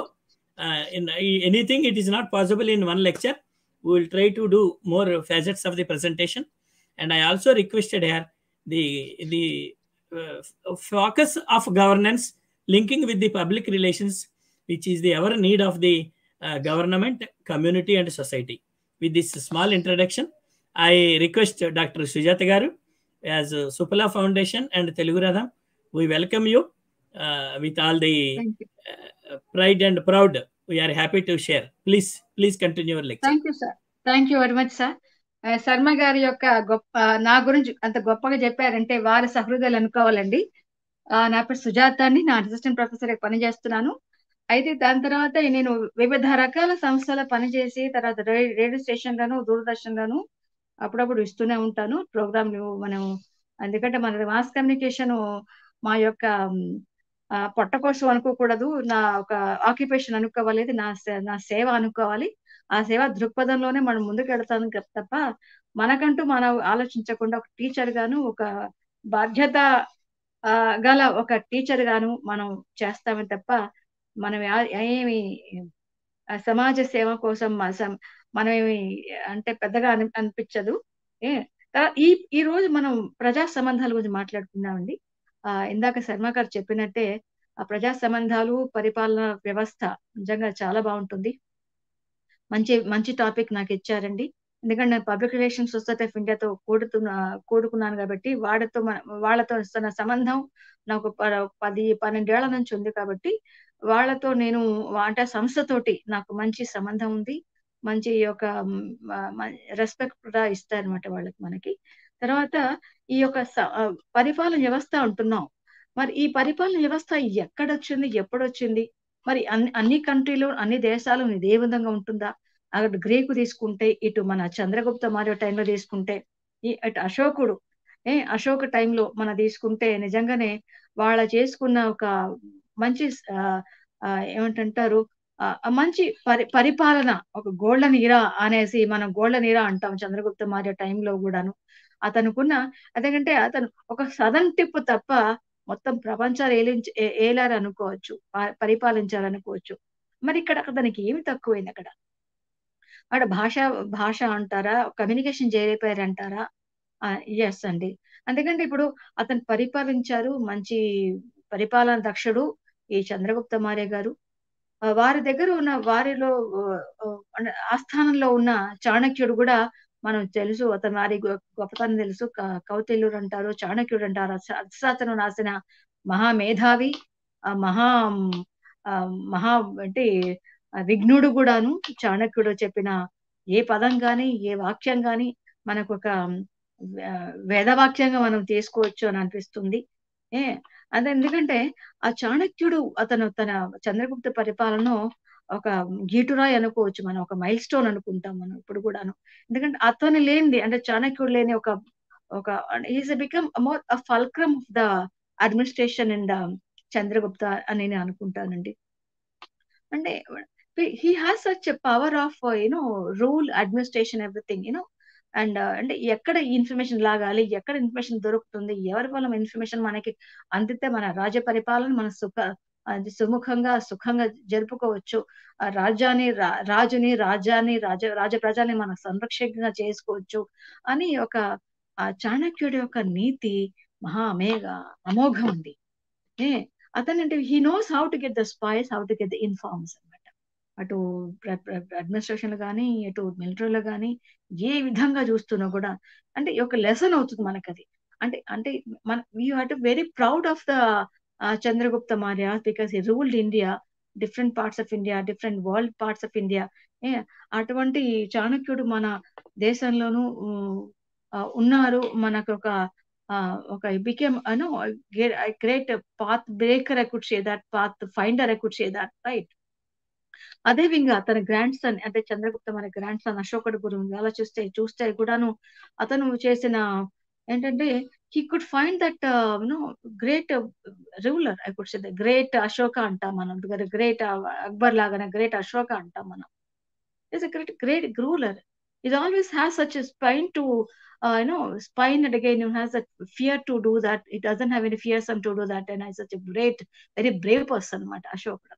మరి అతను సాంచి స్తూపం అంటాం అంటే he has that visual communication. ఎలా మనం visual communication ద్వారా ప్రజల్లో మనం ఎలా వెళ్ళొచ్చు, ఎలా మనం ఇన్ఫార్మ్ చేయొచ్చు అనేసి ఒక స్తూపం అని అనుకోవచ్చు ఇక్కడ. సాంచి స్తూపం ద్వారా అతను స్థాపించి మన బనారస్ లో స్థాపించింది. అతని యొక్క విజ్ఞానికి, అతని యొక్క పనితనానికి, అతని యొక్క ముందు చూపుకి ఒక పెద్ద నిదర్శనం అనుకోవచ్చు. ఈ విధంగా చూసుకుంటే గ్రీక్ ప్రపంచంలో కూడాను, గ్రీక్ దేశంలో ఎప్పుడూ ప్రజా సంబంధాల వాక్కు గాని, ఒక విషయం గాని అంటే 669 BC-లో మొదలైన యొక్క ప్రజా సంబంధాల యొక్క వాక్కుని మనం గ్రీకులో చూస్తాం. అరిస్టాటిల్, సాక్రటిస్, వీళ్ళంతా ఉన్నారు కదా గ్రీక్ మహా మేధావులు కూడా. సో అప్పటి నుంచి చూసుకుంటే 394 AD అంటే సెయింట్ ఆగస్టిన్ అన్నమాట. సో ప్రజలకు చర్చలకు వచ్చేవాడు అనమాట. దెన్ అంటే టు డెలివర్ ద యూలాజిస్ అనమాట. To deliver the యూలాజిస్ in such way the people can really believe it. ఎప్పుడైతే మనం తర్వాత ముందు ఏమైందంటే ఈ యొక్క బ్రిటిషర్స్ మనం చూస్తున్నాం, British government, Britishers, great Britain, అక్కడ జర్మను, యూరోపియన్ డెవలప్మెంట్, అక్కడ వ్యవస్థ ఎలా జరిగిందంటారు? ఈ బ్రిటిష్ గవర్నమెంట్ ఎంత చక్కగా చేసిందంటారు? మరి ఈ బ్రిటిష్ గవర్నమెంట్ కూడా గ్రీకు దేశము లేకపోతే చంద్రగుప్త మౌర్య దేశము ఈ యొక్క పరిపాలన వాళ్ళకైనా అందిందా? వాళ్ళకైనా నేర్చుకున్నారా? వాళ్ళకైనా ఇన్ఫర్మేషన్ అందిందంటారా? మరి అందంది ఈ యొక్క ఈస్ట్ ఇండియా కంపెనీ ఎలా వస్తుందండి మన దేశాన్ని జహాంగీర్ టైంలో కూడా? అర్థమవుతుందా? హిస్టారికల్ బ్యాక్గ్రౌండ్ చూసుకుంటే మన భారతదేశము తిరుగులేని దేశం, అది ఒక అఖండమైన భారతదేశం. అది ఈ పరిపాలన రకరకాల రాజులు పరిపాలించారు. రకరకాల రాజులు అటు అటు మంగోలియా కానీ, మంగోలియా చంగీజ్ ఖాన్ కానీ, అటు పురుషోత్తం కానీ, ఆఫ్ఘనిస్తాన్ లో ఇటు రకరకాల ఇటు మనం చూసుకుంటే అంటే జావిత్ర, సుమిత్ర, అక్కడ కూడా మన చోళాస్ కానీ, పాండ్యాస్ కానీ, చేరాసు, కృష్ణదేవరాయలు, మరి ఈ విధంగా చూసుకుంటే మన వ్యవస్థ అంటే మన పరిపాలన వ్యవస్థ చాలా చాలా అమోఘంగా అని చెప్పుకోవచ్చు. మనం నేర్చుకున్నది ఏమిటంటే ఇంకా ముందుకు అనమాట ఏమిటంటే ఈ 20వ శతాబ్దం వచ్చేసరికి మన ప్రింటింగ్ ప్రెస్ అనమాట. ప్రింటింగ్ ప్రెస్ ఒక పెద్ద అమోఘమైన టూల్ ఏర్పడింది అనుకోవచ్చు. ఈ టూల్ వల్ల అంటే గ్రేట్ బ్రిటన్ లో ఒక పెద్ద మార్పు ఏమిటో ఒక ప్రపంచం మారిపోయింది అనుకోవచ్చు. అంటే great Britain want to rule the colony, they want to make it each and every colony of its own. America వాడు దాసోహం చేసుకున్నది. అమెరికా ఏమిటి, ఇటు యూరోపియన్ కంట్రీ ఏమిటి, ఇటు మన ఇండియా సబ్ కాంటినెంట్ కంట్రీస్ ఏమిటి, ఆఫ్రికా ఒక కంట్రీ వదలకుండా తన కాలనీ చేసుకొని తన రాజ్యాంగాన్ని ఏలుకుందది. ఏ విధంగా చేసుకున్నది?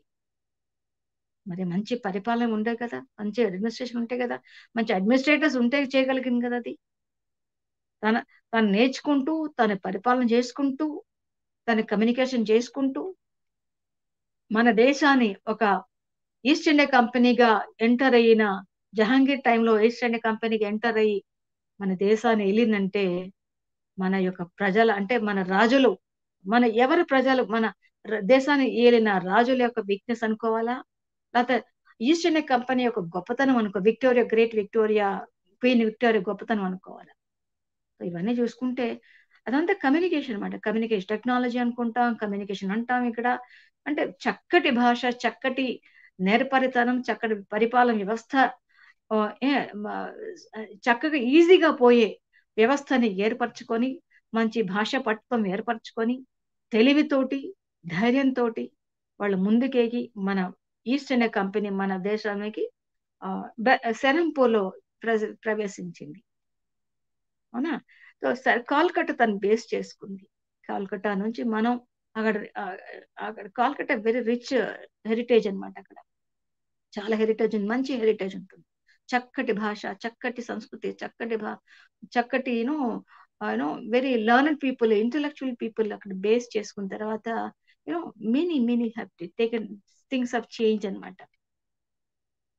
మరి ఈ పబ్లిక్ రిలేషన్స్, ప్రజా సంబంధాలు, పబ్లిక్ రిలేషన్స్ అక్కడ ఏమైనా మనకి తారసపడుతుందా, అక్కడ ఏ విధంగా మనకి ఉపయోగపడుతుంది అంటే గ్రేట్ బ్రిటన్ వాళ్ళకి అంటే తప్పనిసరిగా అండి అక్కడ మనం అనుకుంటాం ఏంటంటే ఎప్పుడైతే మనం ఈస్ట్ ఇండియా కంపెనీ పోయిన తర్వాత అంటే 1857 east India first war of India, war of independence, first war of independence వచ్చిన తర్వాత డల్హౌసీ డాక్ట్రిన్ ఆఫ్ ల్యాబ్స్ అది మీకు తెలిసే ఉండదు, నేను చెప్పక్కర్లేదు, మీరంతా మహామేధావులు.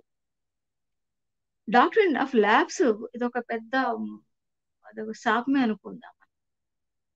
మీరట్ నుంచి మీరట్ మే 10న మొదలైన యొక్క war of independence revolution Jhansi, Lakshmibai ఝాన్సీని తన వశం చేసుకోవాలనుకున్న తన ఎవరికి నెగ్గకుండా ఒక తన పటుత్వంతో, తన పట్టుదలతోటి, ధైర్యంతో, ధైర్య సాహసి అనుకుంటూ ముందుకు వెళ్ళిన లక్ష్మీబాయి.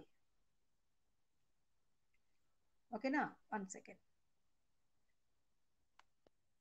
లక్ష్మీబాయి మరి తన ప్రాణాలు has to lose her power అనమాట. she has to lose everything because it doesn't have a higher. మరి అక్కడ పరిపాలన ఏమైనా తప్పు పట్టుకోవచ్చా మనం? ఎందుకంటే అప్పుడు ఒక అడ్మినిస్ట్రేషన్ అంటే డాక్టర్నల్ ల్యాబ్స్ వల్ల ఈ యొక్క ప్రజలు అంటే గ్వాలియర్ కానీ ఇవన్నీ వార్ధా చూసుకుంటే కొన్ని గ్రేట్ బ్రిటన్ కి సహకరించాయి, కొన్ని గ్రేట్ బ్రిటన్ సహకరించని దేశాలని కానీ రాజ్యాలు కానీ అవన్నీ కూడా దానికి నిర్మూలించబడింది అనమాట. ఈ ప్రింటింగ్ ప్రెస్ వల్ల మన ఇండియాకు ఎప్పుడైతే బ్రిటిష్ కాలనీ చేసుకుందో వాళ్ళ బ్రిటిష్ కాలనీ ఎందుకు చేసుకుందంట, ఎందుకు మన భారతదేశం ఎందుకుంది, why they want to rule in India, why they want to make a slavery. మనకి తెలివి లేదంటారా, మనకు ధైర్యం లేదంటారా, మనకు చదువు రాదా, మనకి విద్య రాదా, మనకి ఏంటి మనకు మంచి మన వాక్కు చతురత లేదా, మనలో ఐక్యత లేదంటారా?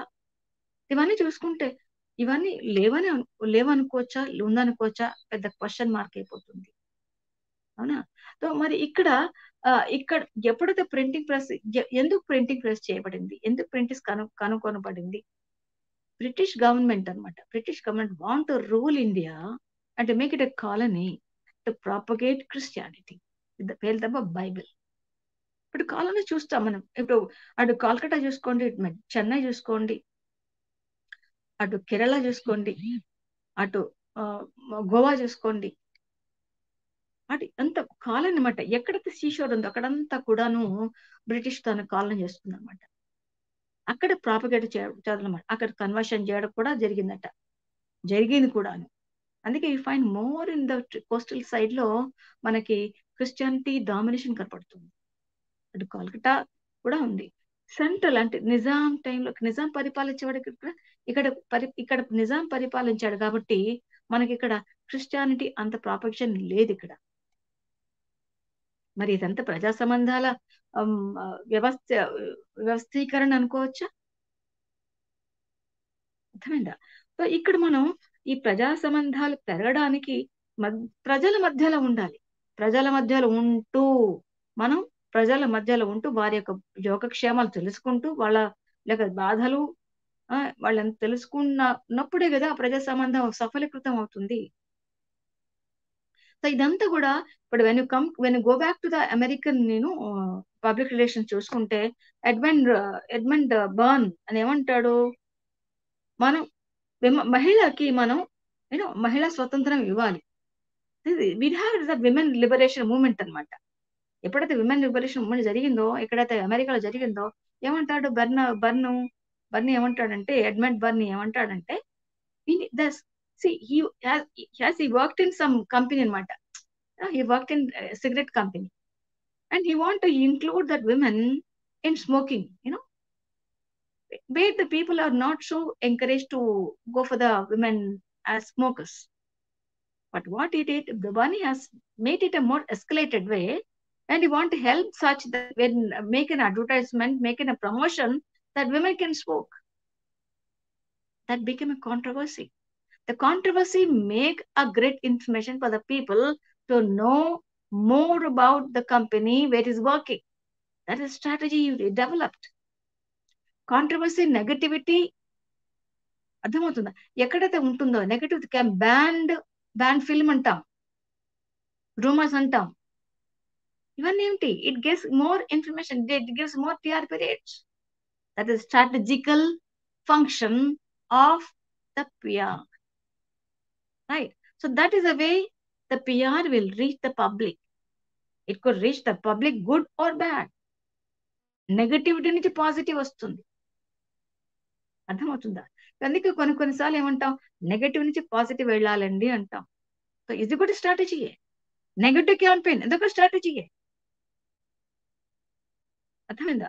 సో ఇక్కడ మనం ఇవన్నీ చూసుకుంటే చాలా చాలా ప్రజా సంబంధాల యొక్క బలం మనకి కనబడుతుంది.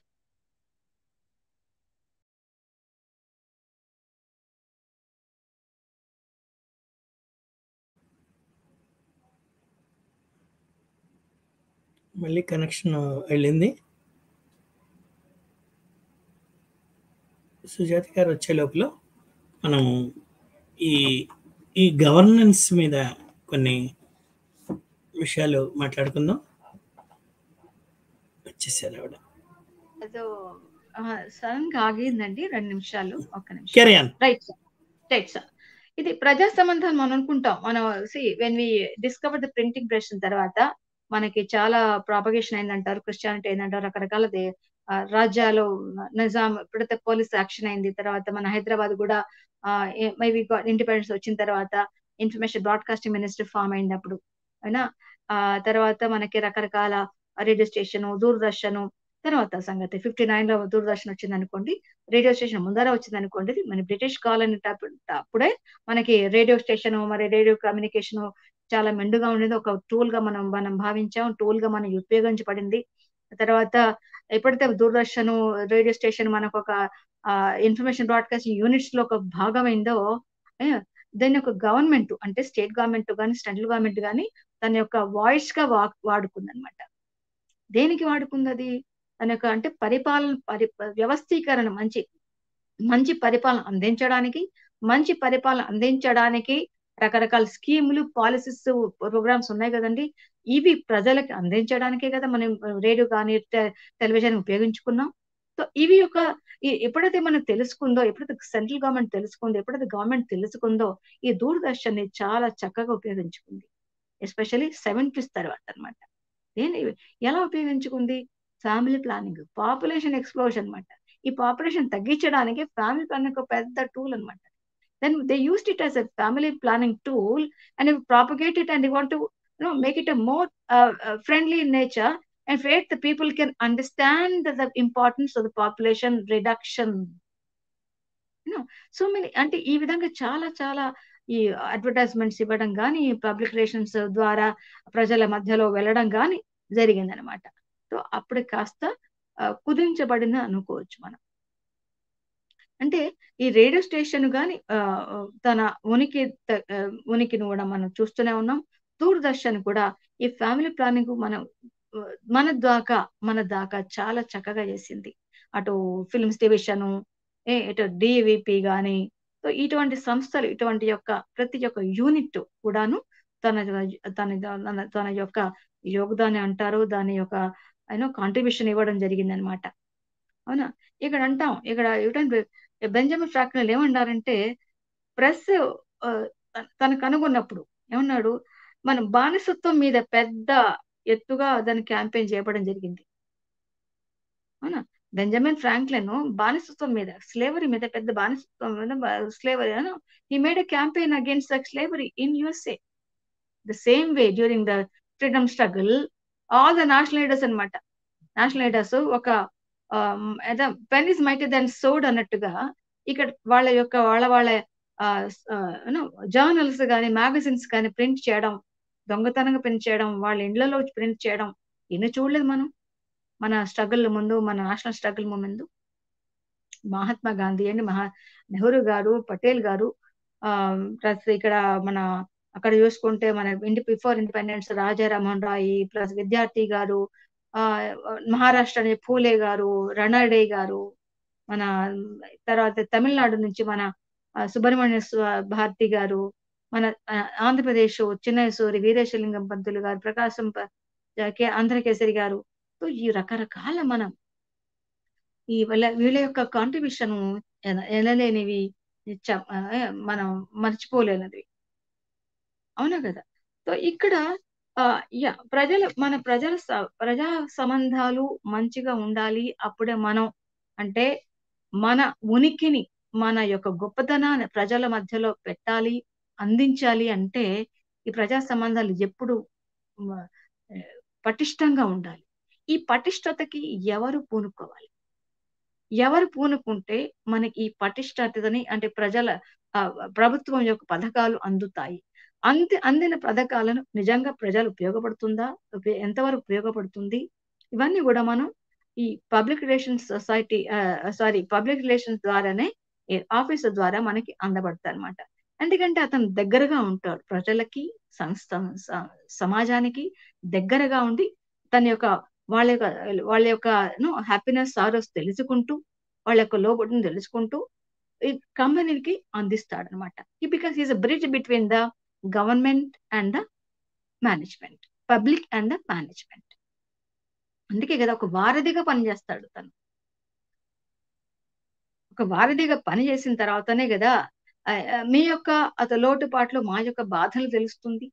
ఈ యొక్క లోటుపాటు తెలిసిన తర్వాత బాధలు తెలిస్తేనే కదా మనకి అంటే గవర్నమెంట్ కి చెప్పబడతాడు. గవర్నమెంట్ కి ఎలా తెలుస్తుంది? ఫర్ ఎగ్జాంపుల్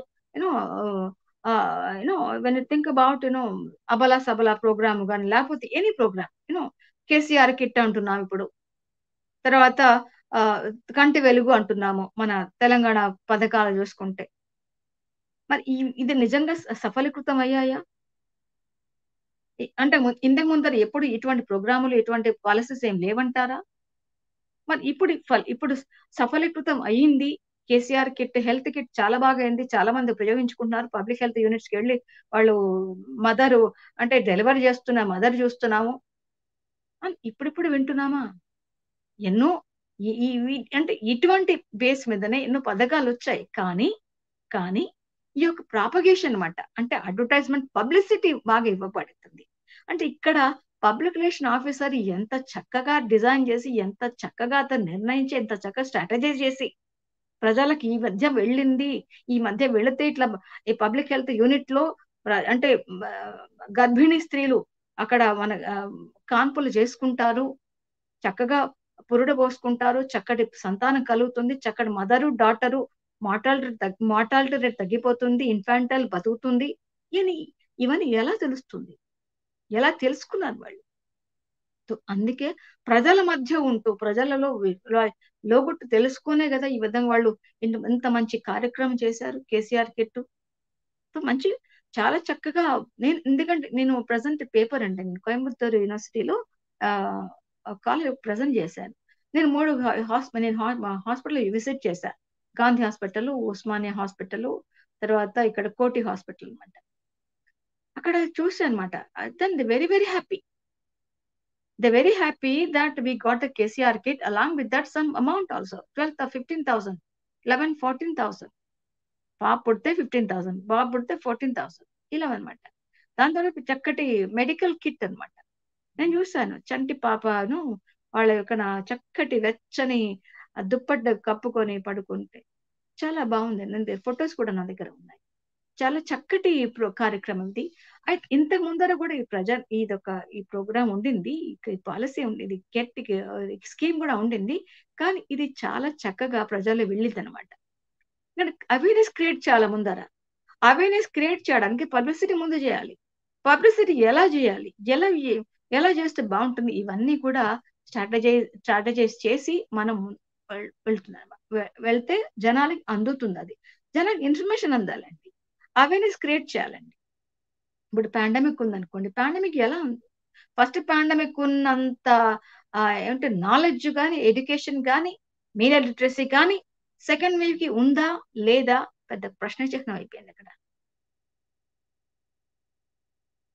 ఒకప్పుడు ఏమంటే పోలియో గురించి, పల్స్ పోలియో వ్యాక్సినేషన్ ఇప్పుడు ఆల్మోస్ట్ అది ఎప్పుడు మొదలు పెట్టిందంటే 1996 లో వచ్చిన పథకం ఇది, పల్స్ పోలియో వ్యాక్సినేషన్.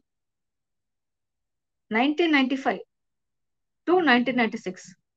మరి ఈ పల్స్ పోలియో వ్యాక్సినేషన్ కి ఉధృతం చేయడానికి హెల్త్ ఫ్యామిలీ ప్లానింగ్ యూనిట్ ఏం చేసింది? హెల్త్ మినిస్ట్రీ అమితాబ్ బచ్చన్ కానీ, షారూక్ ఖాన్ కానీ, ఐశ్వర్య రాయ్ బచ్చన్ కానీ, సచిన్ టెండూల్కర్ కానీ అంబాసిడర్ చేసింది. And that great plan of that వాళ్ళు చెప్పిన అంటే దో బూంద్ కి అంటే ఏమంటారు ఇక్కడ మన్ కి దో బూంద్ కి జిందగీ హే అంటాడు.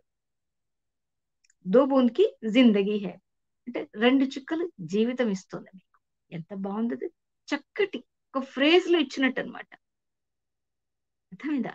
సో ఇంత అంటే ఇంత చిన్న చక్కటి ఒక చిన్న ఫ్రేజ్ లో ఇచ్చిన ఒక పదము ప్రజల్లో నాటుపడిపోయింది అనమాట. అందుకే దాని తర్వాత ఇరాడికేట్ అయిపోయింది అది. అంటే ఇంకొన్ని మోర్వా it is a global vaccination అనమాట. గ్లోబల్ ఇరాడికేషన్ వ్యాక్సినేషన్ ఇవి అయిపోవాలి, మాయమోటం అయిపోవాలి, మన సమాజం నుంచి అది తొలగిపోవాలి అని చాలా global level it has become great eradication. కానీ అక్కడక్కడ మనం ఆ రోజుల్లో అంటే అప్పట్లో అప్పుడప్పుడు మనం ఇది వ్యాక్సినేషన్, పోలియో వ్యాక్సినేషన్ కేసెస్ కూడా వింటూనే ఉన్నాం. అంటే సమ్వేర్ ఇస్ గాన్ రాంగ్. ప్రజలు అంటే మైగ్రేట్ అవుతా ఉంటారు. ఎక్కడ మైగ్రేట్ అవుతా ఉన్న వాళ్ళు నిజంగా తీసుకున్నారు, పిల్లలకి ఇప్పించారా వ్యాక్సినేషన్? దీనికి అనమాట ఇన్ఫర్మేషన్ కి అవేర్నెస్ కోసమే ఈ అంబాసిడర్ అని మనం రిక్రూట్ పెట్టామన్నమాట. అలాగే ఇప్పుడు గిర్ లయన్ ఫారెస్ట్ ఉందనుకోండి, అంబాసిడర్ మరి గుజరాత్ కి అంబాసిడర్ అతను. మరి ఎంతమంది లేరండి అంబాసిడర్స్? వీళ్ళంతా ఎవరు? ఇన్ఫార్మర్స్, చక్కటి అంటే సెలబ్రిటీస్ అనమాట. Because celebrities have great, command. They have the command of the fan following. They command the language, command of the, TRP rates, command over the information. They know how to, they know how to test the, people's pulse also. Is it clear? So these are all related to the good governance kadantara. When think about health ministry, when think about health communication, so ఇవన్నీ కూడా it all relate to the public relation సంస్థ అంటే ఒక scheme ఈ విధంగా మనం తీసుకెళ్ళాలి. చాలా పెద్ద స్ట్రాటజీ, పెద్ద ప్లానింగ్, అది పెద్ద క్యాంపెయిన్ చేయాలి. ఒక 10 కమాండ్మెంట్స్ లాగా క్యాంపెయిన్ చేస్తే గానీ జనాలకి వెళ్ళదు అది. ఇప్పుడు మన్ కీ బాత్ ఉందండి, మన ప్రధానమంత్రి నరేంద్ర మోడీ గారు ప్రతి నెల వస్తుంది, నెలాఖరికి వస్తుంది మన్ కీ బాత్. నా హృదయం నుంచి వెలువడిన నా యొక్క మాట మంత్రం అనుకోవచ్చు. చాలా చక్కగా చెప్తారు, చాలా చక్కగా వివరిస్తారు. ఒక ఎగ్జాంపుల్ తీసుకుంటారు, ఒక ఎగ్జాంపుల్ చక్కగా చెప్తారు. ఎందుకంటే అతను హిల్ మీట్ ద పీపుల్. ఒక ప్రజా దర్బారు పెడతారు అతను, చీఫ్ మినిస్టర్ గానీ ప్రజా దర్బారు ఉండేది అందరికి. ప్రజా దర్బారు ఎందుకండి? To meet the people, to connect with the people, to communicate with the people, to know there అగనిన్ ఎక్స్టసీస్. వాళ్ళ సాధకవతలు తెలుసుకోవడానికి. సాధకవతలు ఎందుకు తెలుసుకోవాలి? కృష్ణదేవరాయలు ఉన్నారండి, మారవేషంలో వెళ్ళేవారు. అక్బర్ కూడా వెళ్ళేవారు మారవేషంలో. ఎందుకు వెళ్ళేవారు? ఎందుకు వెళ్ళాలి? ప్రజలకు మంచి వ్యవస్థ ఏర్పరచాలి. లా అండ్ ఆర్డర్ చక్కగా ఉండాలి, ప్రజలు సుభిక్షంగా ఉండాలి, సంతోషంగా ఉండాలి. అదే ఏ రాజుని కోరుకుంటారు కదా, అదనమాట. సో అక్కడి చాణక్యుడు గాని అక్బర్ గాని ఈ విధంగా చూసుకుంటే డెఫినెట్ గాను మన ఇండియాలో పబ్లిక్ రిలేషన్స్ అంచెలంచెలుగా ఎదిగింది అనుకోవాలి. ఒక లిటరసీ పెరగడం, లిటరసీ రేట్ పెరగడం, ప్రజల్లో యొక్క నాణ్యత పెరగడం, ప్రజలు మంచి చదువుకొని మంచి ఉద్యోగాలు చేసుకుంటూ మంచి వ్యవస్థలో పనిచేసుకుంటూ వాళ్ళ యొక్క సాధకవ తెలుసుకుంటూ వాళ్ళ యొక్క కాంట్రిబ్యూట్ చేసుకుంటూ దేశాభివృద్ధికి కాంట్రిబ్యూట్ చేస్తూ, మరి ఇదంతా అంత సులభమైన పని కాదు కదా. ఎంతమంది దీన్ని కూడుకుంటే ఎంతమందిని కాంట్రిబ్యూట్ చేస్తే కదా ఎంత మనం ఈ రోజు మనం ఈ విధంగా చూస్తున్నాం. ఈ మన్ కీ బాత్ ఎంత చక్కటి ప్రసంగం అండి. అటు రేడియో స్టేషన్ల మీద చక్కగా అన్ని భాషల్లో ఇది వెలువడుతుంది, అన్ని భాషల్లో దీన్ని ప్రచారం అవుతుంది. చక్కటి భాష, చక్కటి ఉద్ఘాతం ఇస్తారు వీరు. చక్కటి అందరికీ సమకూలంగాను అందరికీ సందర్భోచితంగా ఉంటుంది. వింటే ఇది మన నరేంద్ర మోడీ గారి చెప్పిన వాక్కు కానీ లేకపోతే మంత్రోదండం అనుకోవచ్చు దీన్ని. మరి ఇదంటే ఇప్పుడు ప్రతిదీ కూడాను వ్యవస్థకి సంబంధించిన తప్ప స్వాభిలాభం కాదు అంటే వినౌట్ సెల్ఫ్ ఒక నా కోసం అంటూ కాదనమాట. ప్రజల కోసం, ఇది ప్రదేశం ప్రజల కోసం అనుకోని చేయాలి తప్ప నా సమాజం, నా ప్రజలు, నా దేశం అనుకొని ఒక రాజు అనుకుంటేనే అతను ముందుకెళ్ళి ప్రజల్లో మధ్యలో ఉంటూ ప్రజల సమస్యలు తెలుసుకుంటూ ప్రజల యొక్క మంచి తెలుసుకుంటూ అప్పుడే అతను వ్యవస్థని పటిష్టంగా చేయగలడు. అండ్ తర్వాత అతను దేనికి అర్థం కాని పని చెప్పకూడడం, అర్థం కాని అదేమి పని చేయకూడడం ఉండడం కూడా ఒక లీడర్ స్కిల్ అన్నమాట అది. మరి ఈ ప్రజా వ్యవస్థలో ఏమైనా సమస్యలు వస్తాయా? మరి ఎటువంటిప్పుడు ఈ ప్రజా సంబంధాలు ఏ విధంగా దాన్ని తీరుస్తుంది? సపోజ్ మన దేశంలో కరువు కటకాలు వచ్చాయండి, మేబీ ఫ్లడ్స్ వచ్చాయి. ఇప్పుడు ఫ్లడ్స్ ఎక్కడ చూసినా ఫ్లడ్స్. మరి అప్పుడు కేరళ ఫ్లడ్స్ అంటారు, ఇటేమో బ్రహ్మపుత్ర బెంగాల్ ఫ్లడ్స్ అంటున్నారు, హైదరాబాద్ ఫ్లడ్స్ అంటున్నారు, బాంబేలో మునిగిపోతుంది అంటున్నారు, అక్కడ బీచెస్ అని మునిగిపోతుంది అంటున్నారు. మరి ఇటువంటిప్పుడు ఈ రైల్ యాక్సిడెంట్స్ ఎంత భయంకరంగా జరుగుతాయి. ఒకసారి కొన్ని పట్టాలు ఎగిరిపోయి కొన్ని డబ్బాలు మటుమైపోతాయి. అక్కడ ఈ ప్రజా సంబంధాల అధికారి చేరుకొని వాళ్ళ యొక్క సమస్యలు తీర్చుకొని ఫస్ట్ ఎయిడ్ అందించడం, ఎక్కడ యాక్సిడెంట్ జరుగుతుందో ఫస్ట్ ఎయిడ్ అందించాలి. క్రైసిస్ మేనేజ్మెంట్ తెలుసుకోవాలి, స్ట్రైకింగ్ ఎంప్లాయీస్ తెలుసుకోవాలి, పర్ఫార్మెన్స్ ఏంటో తెలుసుకోవాలి, రెస్పాన్సిబుల్ ఏం తెలుసుకోవాలి. అప్పుడే కదా ప్రజా సంబంధాల అధికారి యొక్క నైపుణ్యము, గుణగణాలు, ఇమేజ్ బిల్డింగ్ మనకు పనికొస్తాయి. ఇమేజ్ బిల్డింగే కదా important. Because is become the వారధి. ఎవరికి? కంపెనీకి ప్రజల మధ్యలో వారధి. డిస్ట్రిబ్యూటర్స్, సప్లయర్స్, ఇన్వెస్టర్స్ రకరకాలు ఉంటారు కంపెనీలో. ఒక ఒక మన యూనివర్సిటీ తీసుకుంటే వైస్ ఛాన్సలర్ ఒక అధిపతి, ఎవరితో ఒక అధికారం ఉంటే దాని కింద మన హెడ్ ఆఫ్ ది డిపార్ట్మెంట్స్ ఉంటారా లేదా? మేనేజ్మెంట్ ఉంటుంది, అకౌంటెన్సీ డిపార్ట్మెంట్ ఉంటుంది, రకరకాల హెడ్ ఆఫ్ ది డిపార్ట్మెంట్ ఉంటారు, స్పోర్ట్స్ ఉంటారు, హెల్త్ ఉంటారు. మరి ఇవన్నీ చూసుకోవాలంటే మరి ఎంత నైపుణ్యం ఉండాలి, ఎంత సమర్థత ఉండాలి ఒక లీడర్లోను. ఈ లీడర్ యొక్క సమర్థత, లీడర్ యొక్క మంచి నడుపుతున్నాడు, వ్యవస్థ బాగుంది అని చెప్పడానికి కూడా మనిషి ఉండాలి కదా. అంటే ఈ వీళ్ళిద్దరి మధ్య ఒక కెమిస్ట్రీ ఉండాలి కదా. అప్పుడే మనం అంటే ప్రజలకి ఈ యొక్క వీళ్ళ మధ్యలో జరుగుతున్న యొక్క అంత ప్రజలకు అందుతుంది కదా. సో ఇదనమాట ఈ యొక్క ప్రజా సంబంధాల అధికారి చేసే సద్గుణాల ఏమంటారు అంటే పుట్ట అనుకోవచ్చు. చాలా మంచి సద్గుణాలు ఉండాలి. మరి ట్రాన్స్పరెన్సీ ఉండకూడదు. ట్రాన్స్పరెన్సీ ఉండాలి ఎప్పుడు కూడా. ఆబ్జెక్టివిటీ ఉండాలి, చక్కటి బ్యాలెన్స్ ఉండాలి. ఇతర రిపోర్టర్కి ఏ విధంగా ఉంటుందో మంచి క్వాలిటీ ఉండాలి, మంచి గుడ్ హార్ట్ ఉండాలి. ఎవరికి? పబ్లిక్ రిలేషన్ అధికారికి. ఎవరితో సరే కలిసిపోయే మనస్తత్వం ఉండాలి. లేదు నాతో మాట్లాడను అలా ఉండకూడదు. అలా ఉండడం వల్ల ఏమవుతుందంటే హీల్ మే లూజ్ సంథింగ్. అవునా కదా. సో ఎక్కడైతే ఆశ్చర్యం గురి కావడం కూడా ఉంటుంది కొన్నిసార్లు. రాజకీయ నాయకులు కూడా తలదూరుస్తారు మన విషయాల్లో కూడా. అప్పుడు ఏం చేయాలి? చక్కగా దాన్ని దాటవేయడం నేర్చుకోవాలి, పర్సువేషన్ నేర్చుకోవాలి, లాబింగ్ కూడా అవసరం, ప్రాపగండా అవసరం కొన్నిసార్లు. ఎవరికి? ప్రజా సంబంధాల అధికారికి. ఎలా నేర్చుకుంటాడు?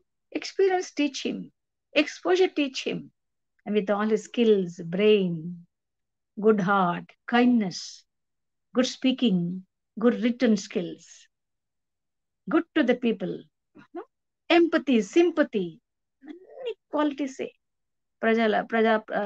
ప్రజా సంబంధాల అధికారికి. చక్కటి భాష, చక్కటి వాక్కు, ఇట్టే కలిసిపోయే మనస్తత్వం, అందరి సమానంగా చూడడం. నిజంగా జరుగుతుందా? జరగాలి, అప్పుడే కదా. అన్నిట్లోనూ నైపుణ్యం ఉండాలి. అటు నాకు సాఫ్ట్ స్కిల్ రాదండి, నాకు నేను రాయలేనండి, నాకు సిస్టమ్ రాదండి నాకు అంటే జరగదు ఈ రోజుల్లో. ఎంత టెక్నికల్ స్కిల్స్ ఉంటే అంత పైకి వెళ్ళిపోతాము. ఎంత technical you connect with the people with the use of social media, you can grow very faster because you have to connect with the people, connect with the world, connect with your network. That is a mandate right now.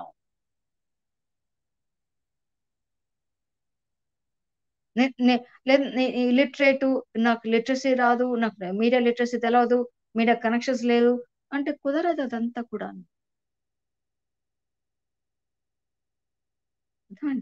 So rumours కూడా ఇంపార్టెంటే, gossips కూడా ఇంపార్టెంటే. అవన్నీ స్వీకరించాలి. ఒకప్పుడు మెచ్చుకున్నారు కదా అని అందలం ఎక్కడం కాదు, తర్వాత నేను గురి చేశారు కదా అనేసి పూర్తిగా దిగిపోవడం కాదు. ఇవన్నీ బ్యాలెన్స్ చేసుకుంటూ వెళ్ళాలి ముందర. వెళితే కదా ప్రజల యొక్క వాళ్ళ యొక్క సమస్యలు తీర్చే సమర్థత నీలో ఉంటుంది. ఎలా చెప్తామంత, ఎలా చెప్పాలి, ఎలా స్ట్రాటజీస్ చేయాలి, ఎలా క్యాంపెయిన్ చేయాలి, ఇదంతా కూడా పిఆర్ మీదనే ఉంటుంది అనమాట, పబ్లిక్ రిలేషన్ ఆఫీసర్ మీదనే ఉంటుంది. అంటే ఐసిటి కూడా మంచి it gives lot of great help for the PR. ఇప్పుడు దళిత బంధు అంటున్నాం, దళిత బంధు, రైతు బంధు, కంటి వెలుగు, ఇవన్నీ స్కీమ్సే. దళిత బంధువుని ఇప్పుడు కొంచెం అవసరమా, ఇది ఒక హెల్పా అని కూడా ఒక పెద్ద జనాల్లో వినపడుతోంది.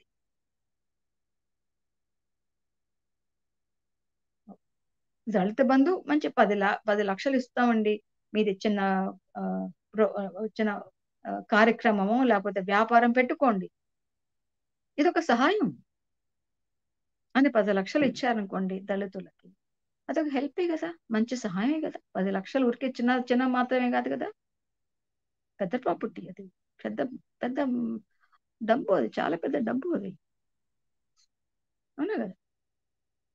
ఇవన్నీ ఆలోచిస్తే నిజంగా ప్రజా సంబంధాల అధికారికి ఉన్న ఏమంటారు నైపుణ్యత, నాకు మనస్సు, you know the capacity, it's very very difficult to get any person. He can also become a spin doctor. He's also called a spin doctor. Who? A PRO. To change the strategy. A strategic management నేర్చుకోవాలి. Crisis వచ్చిందంటే how to resolve it, that's important. He cannot forgo. He cannot sleep on his bed and all. 24 hours channel adi. 24 hours he has to work on tips, on he'll be then shoes all the time. Right ma? So ఈ విధంగా చూసుకుంటే మనం నిజంగానే మెచ్చుకోవాలనిపిస్తోంది. మరి మన భారతదేశంలో ఎలా ఉందండి? ఇప్పుడెప్పుడే పుంజుకుంటున్నది. ఒక 10 ఏళ్ళు 20 ఏళ్ల నుంచి ఉందనుకోండి ఫర్ ఎగ్జాంపుల్ అంటే. అంతకుముందు మనకి పెద్దగా అనిపించలేదు. ఎందుకంటే ఎప్పుడైతే మన 1990s అదే ఎల్పిజి ఇంపాక్ట్ వల్ల, మన రిఫార్మ్స్ వల్ల మనం అంటే అంతకుముందు 70s లో మనం వెళ్ళిన వాళ్ళు ఉన్నారు, వెళ్ళని బాపతి కూడా ఉన్నారు. విదేశాలు వెళ్ళిన వాళ్ళు అట్లా మహాత్మా గాంధీ లేదా, ఇంతమంది ప్రజానాయకులు, దేశ నాయకులు ఎంతమంది లేరండి. కానీ ఈ బ్రెయిన్ డ్రెయిన్ ఎప్పుడు జరిగిందంటే ఎల్పిజి యొక్క ఇంపాక్ట్ అనుకోవచ్చు. మరి ఈ గ్లోబల్ మ్యాప్ మీద ఇండియా ఎప్పుడు వచ్చిందంటారు? ఓన్లీ రిఫార్మ్సే అనుకోవచ్చు, బలంగా చెప్పగలం. ప్రజల్లో కూడా అంటే చదువుకొని చక్కటి మంచి డిగ్రీలు తెచ్చుకొని మేధా సంపత్తి పెంచుకొని వేరే దేశాలకు వెళ్ళి మన యొక్క జెండాని పాతివేశారు వాళ్ళు. ఆ పాతివేసిన జెండా మన యొక్క గొప్పతనమా? తప్పనిసరిగా మన గురువులు, మన యొక్క సంస్థలు, మన యొక్క తల్లిదండ్రులు వాళ్ళ యొక్క యోగదానే కాదు కదా, లేకపోతే ఎలా వస్తుంది అది? రైట్. ఇక్కడ మన పిఆర్ఎస్ తీసుకున్నామండి, public relations society of India. చాలా పెద్ద సంస్థ అది. 55లో స్థాపించబడ్డ సంస్థ ఇప్పుడు సిల్వర్ జూబ్లీ, గోల్డెన్ జూబ్లీ చేసుకుంటోంది. కాళీ హెచ్ మోడీ వారి పెద్ద ఫిగర్ ఇతను, public relations society of India. మన ఒకప్పుడు ఈ ఫాదర్ ఫిగర్ అన్నమాట. ఎవరు? కాళీ హెచ్ మోడీ. ఎన్నో దాని తర్వాత ఎన్నో చాప్టర్స్ వచ్చాయి. మెడ్రాస్ చాప్టరు, బెంగళూరు అంటే మన ఢిల్లీ చాప్టరు, వైజాగ్ చాప్టరు, రకరకాల చాప్టర్స్ ఉన్నాయి. ఇప్పుడు ప్రతి చాప్టర్ లోనూ పెద్ద గొప్ప కార్యక్రమాలు జరుగుతున్నాయి. Seminars, conferences, meetings పెడుతుంటాం. ప్రతి మంత్ కి మేము ఒక మీటింగ్ పెడతాం అనమాట. ఏమిటి మీటింగ్? మన పాండమిక్ ఎప్పుడైతే మన Hyderabad, for example PRS Hyderabad chapter అండి. అయితే ఇక్కడ ఈ పాండమిక్ ద్వారా చక్కటి ఒక ప్రోగ్రామ్ చేస్తూనే ఉంటాం. హెల్త్ కమ్యూనికేషన్ మీద, అంటే హెల్త్ కమ్యూనికేషన్ కాన్సెప్ట్ మీద ఒక డాక్టర్ ని పిలిచాం మేము. అంటే me to say that they become a great doctors who really help the people in Hyderabad. ఇప్పుడు హైదరాబాదే కాకుండా ఈ స్ట్రీమ్డ్ అనమాట, it stream to the national level hook up లో కూడా వెళ్ళింది. అది చాలా మంచి ఇన్ఫర్మేషన్ ఇచ్చారు డాక్టర్స్ వాళ్ళు. డాక్టర్ బెనర్జీ, డాక్టర్ మురళీకృష్ణ, గుర్తు లేదండి, సారీ. మంచి డాక్టర్స్, చాలా చాలా చక్కగా చెప్పారు వాళ్ళు. సో ఇటువంటి కార్యక్రమాల్లో ఏమవుతుందంటే ప్రజలు నమ్ముతారు. ఎవరిని? డాక్టర్లు నమ్ముతారు. డాక్టర్ని ఎవరు మన ఎవరితో కనెక్ట్ అయ్యారు? పిఆర్ఎస్ఐ ద్వారా. ఈ విధంగా ఇటువంటి మంచి కార్యక్రమాలు చేస్తే ప్రజలు వాళ్ళని పిఆర్ఎస్ చేసింది, పిఆర్ఎస్ ఇంత మంచి కార్యక్రమం చేస్తుంది అని ఒక కనెక్టివ్ పెరుగుతుంది అన్నమాట. ఒక నమ్మకం ఏర్పడుతుంది, ఒక ట్రూత్ఫుల్నెస్ వస్తుంది, ఒక లాయల్టీ పెరుగుతుంది.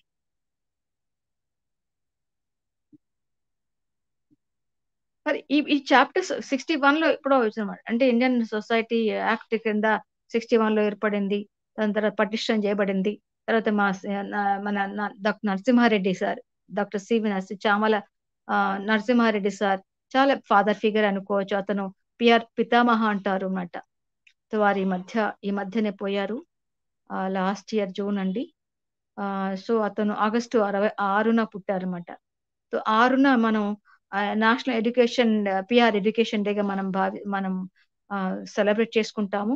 తర్వాత ఏప్రిల్ 21న నేషనల్ పిఆర్ డేగా మనం సెలబ్రేట్ చేసుకుంటాం అనమాట. సో ఆ రోజులో నేషనల్ లెవెల్ ఇది మధ్య ఏమిటంటే నేషనల్ లెవెల్ మనకి రకరకాల కాంపిటీషన్ పెడతారు అనమాట. అంటే బెస్ట్ పిఆర్ మేనేజర్ గాను, బెస్ట్ పిఆర్ టీచర్ గాను, బెస్ట్ పిఆర్ కౌన్సిలర్ గాను, ఈ విధంగా రకరకాల competition level national level test పెట్టేసి కాంపిటీషన్ పెట్టి మేము ఆహ్వానిస్తాం అన్నమాట. ఇన్వైటీస్ పంపుతాం. ఇప్పుడు కంపెనీస్ కి, ఇప్పుడు కార్పొరేట్ కంపెనీస్ కి వాళ్ళ యొక్క నామినేట్ పంపిస్తుంటారు అనమాట. బెస్ట్ మేనేజర్ గాను, బెస్ట్ పిఆర్ టీచర్ గాను కూడా, అంటే ఒక ఎడ్యుకేషన్ ఇన్స్టిట్యూషన్ కూడా మేము యూనివర్సిటీ కూడా పంపిస్తాం అనమాట. సో అక్కడ బెస్ట్ టీచర్ గాను వాళ్ళు ఎంపిక చేయబడుతుంది ప్రతి ఇయర్ కూడాను. సో ఈ విధంగా బెస్ట్ కౌన్సిలర్ గా, అంటే అంబేద్కర్ ఓపెన్ యూనివర్సిటీ వాళ్ళ కౌన్సిలింగ్ ఉంది కదా, ఓపెన్ యూనివర్సిటీ, వాళ్ళు చేసిన కౌన్సిలర్ కూడాను ఎక్కడైతే మన ఓపెన్ యూనివర్సిటీ ఉన్నారో వాళ్ళకి కౌన్సిలర్ కూడా, మన బెస్ట్ పిఆర్ కౌన్సిలర్ కూడా ఇవ్వబడుతుంది అనమాట. ఈ యొక్క కార్యక్రమాలు ఈ పిఆర్ఎస్ఐ ద్వారా చేయబడుతోంది. ఇది మంచి కార్యక్రమం అనుకోవచ్చు. ఇదంతా ఒక కనెక్టివిటీ, కమ్యూనికేషన్ ఈ పిఆర్ఎస్ చేస్తుంది కాబట్టి ఇట్ హాస్ బికమ్ మన రమణాచారి కూడా చాలా మెచ్చుకుంటారండి. మా కేవి రమణాచారి గారు చాలా మెచ్చుకుంటారు. Because is a great advisor for us and you always will be there.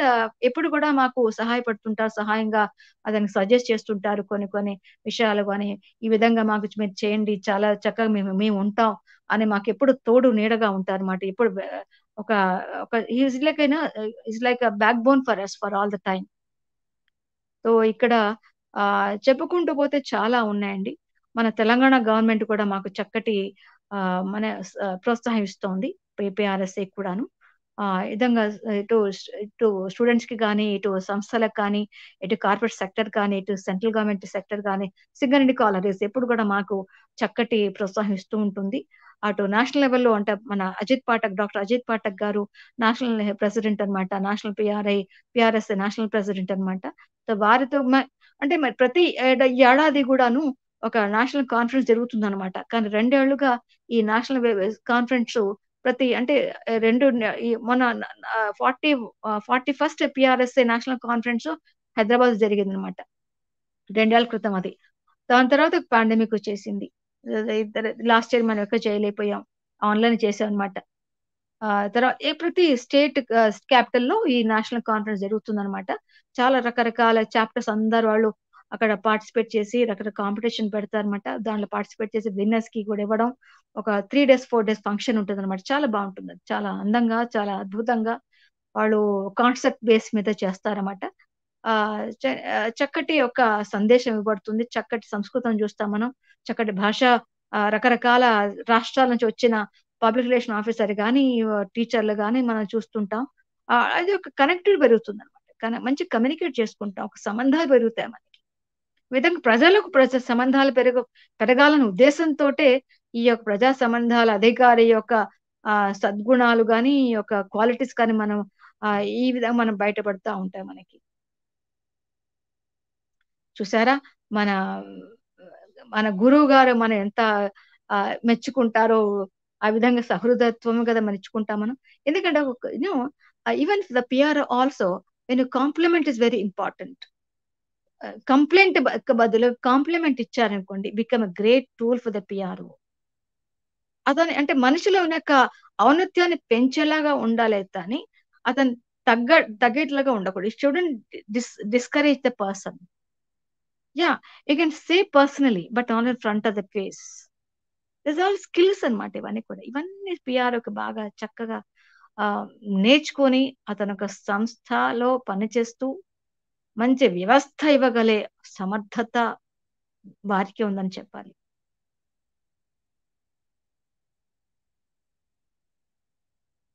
ఈ రోజుతోటి నా ప్రసంగాన్ని ముగించాలనుకుంటున్నాను. తిరిగి మళ్ళా కలుద్దామండి. నేను చెప్పింది చాలా తక్కువ అనుకుంటాను, ఎందుకంటే మీ ముందు నా యొక్క జ్ఞానము నేను చిన్నదానే అంటే అనిపిస్తుంది. ఇంకా ముందు మంచి చక్కటి సంభాషణతోటి చక్కటి సబ్జెక్ట్ మీద మనం ప్రసంగం ఉంచుకుందాం. ఈ ప్రజా సంబంధాలే కాకుండా, అంటే పరిపాలన వ్యవస్థనే కాకుండా ఇంకా రకరకాల విషయాల మీద మాట్లాడుకుందాం. అంతకు ముందర మన శర్మ గారు చక్కటి మనకి ఈవినింగ్ బ్రేక్ఫాస్ట్, ఈవినింగ్ చక్కటి మనకు ఇచ్చారండి. సంగీతం ధ్వనితోటి మేడం గారు రామలక్ష్మి గారు రామలక్ష్మి గారు మెసేజ్ చేశానండి. వారి యొక్క గాత్రం కూడా విన్నాం. కానీ అద్భుతంగా నేను కూడా మాకు కూడా కొంచెం ప్రవేశం ఉందండి, శాస్త్రీయ సంగీత ప్రవేశం ఉంది కూడా. వచ్చే కార్యక్రమంలో మీరు పాడి మాట్లాడటమే. అలా లేదండి, మన శ్రీరంగం గారి మా ప్రిన్సిపల్ గారు అన్నమాట. సో వారి దగ్గర నేను కాస్త నేర్చుకున్నాను. ఏదో కాస్త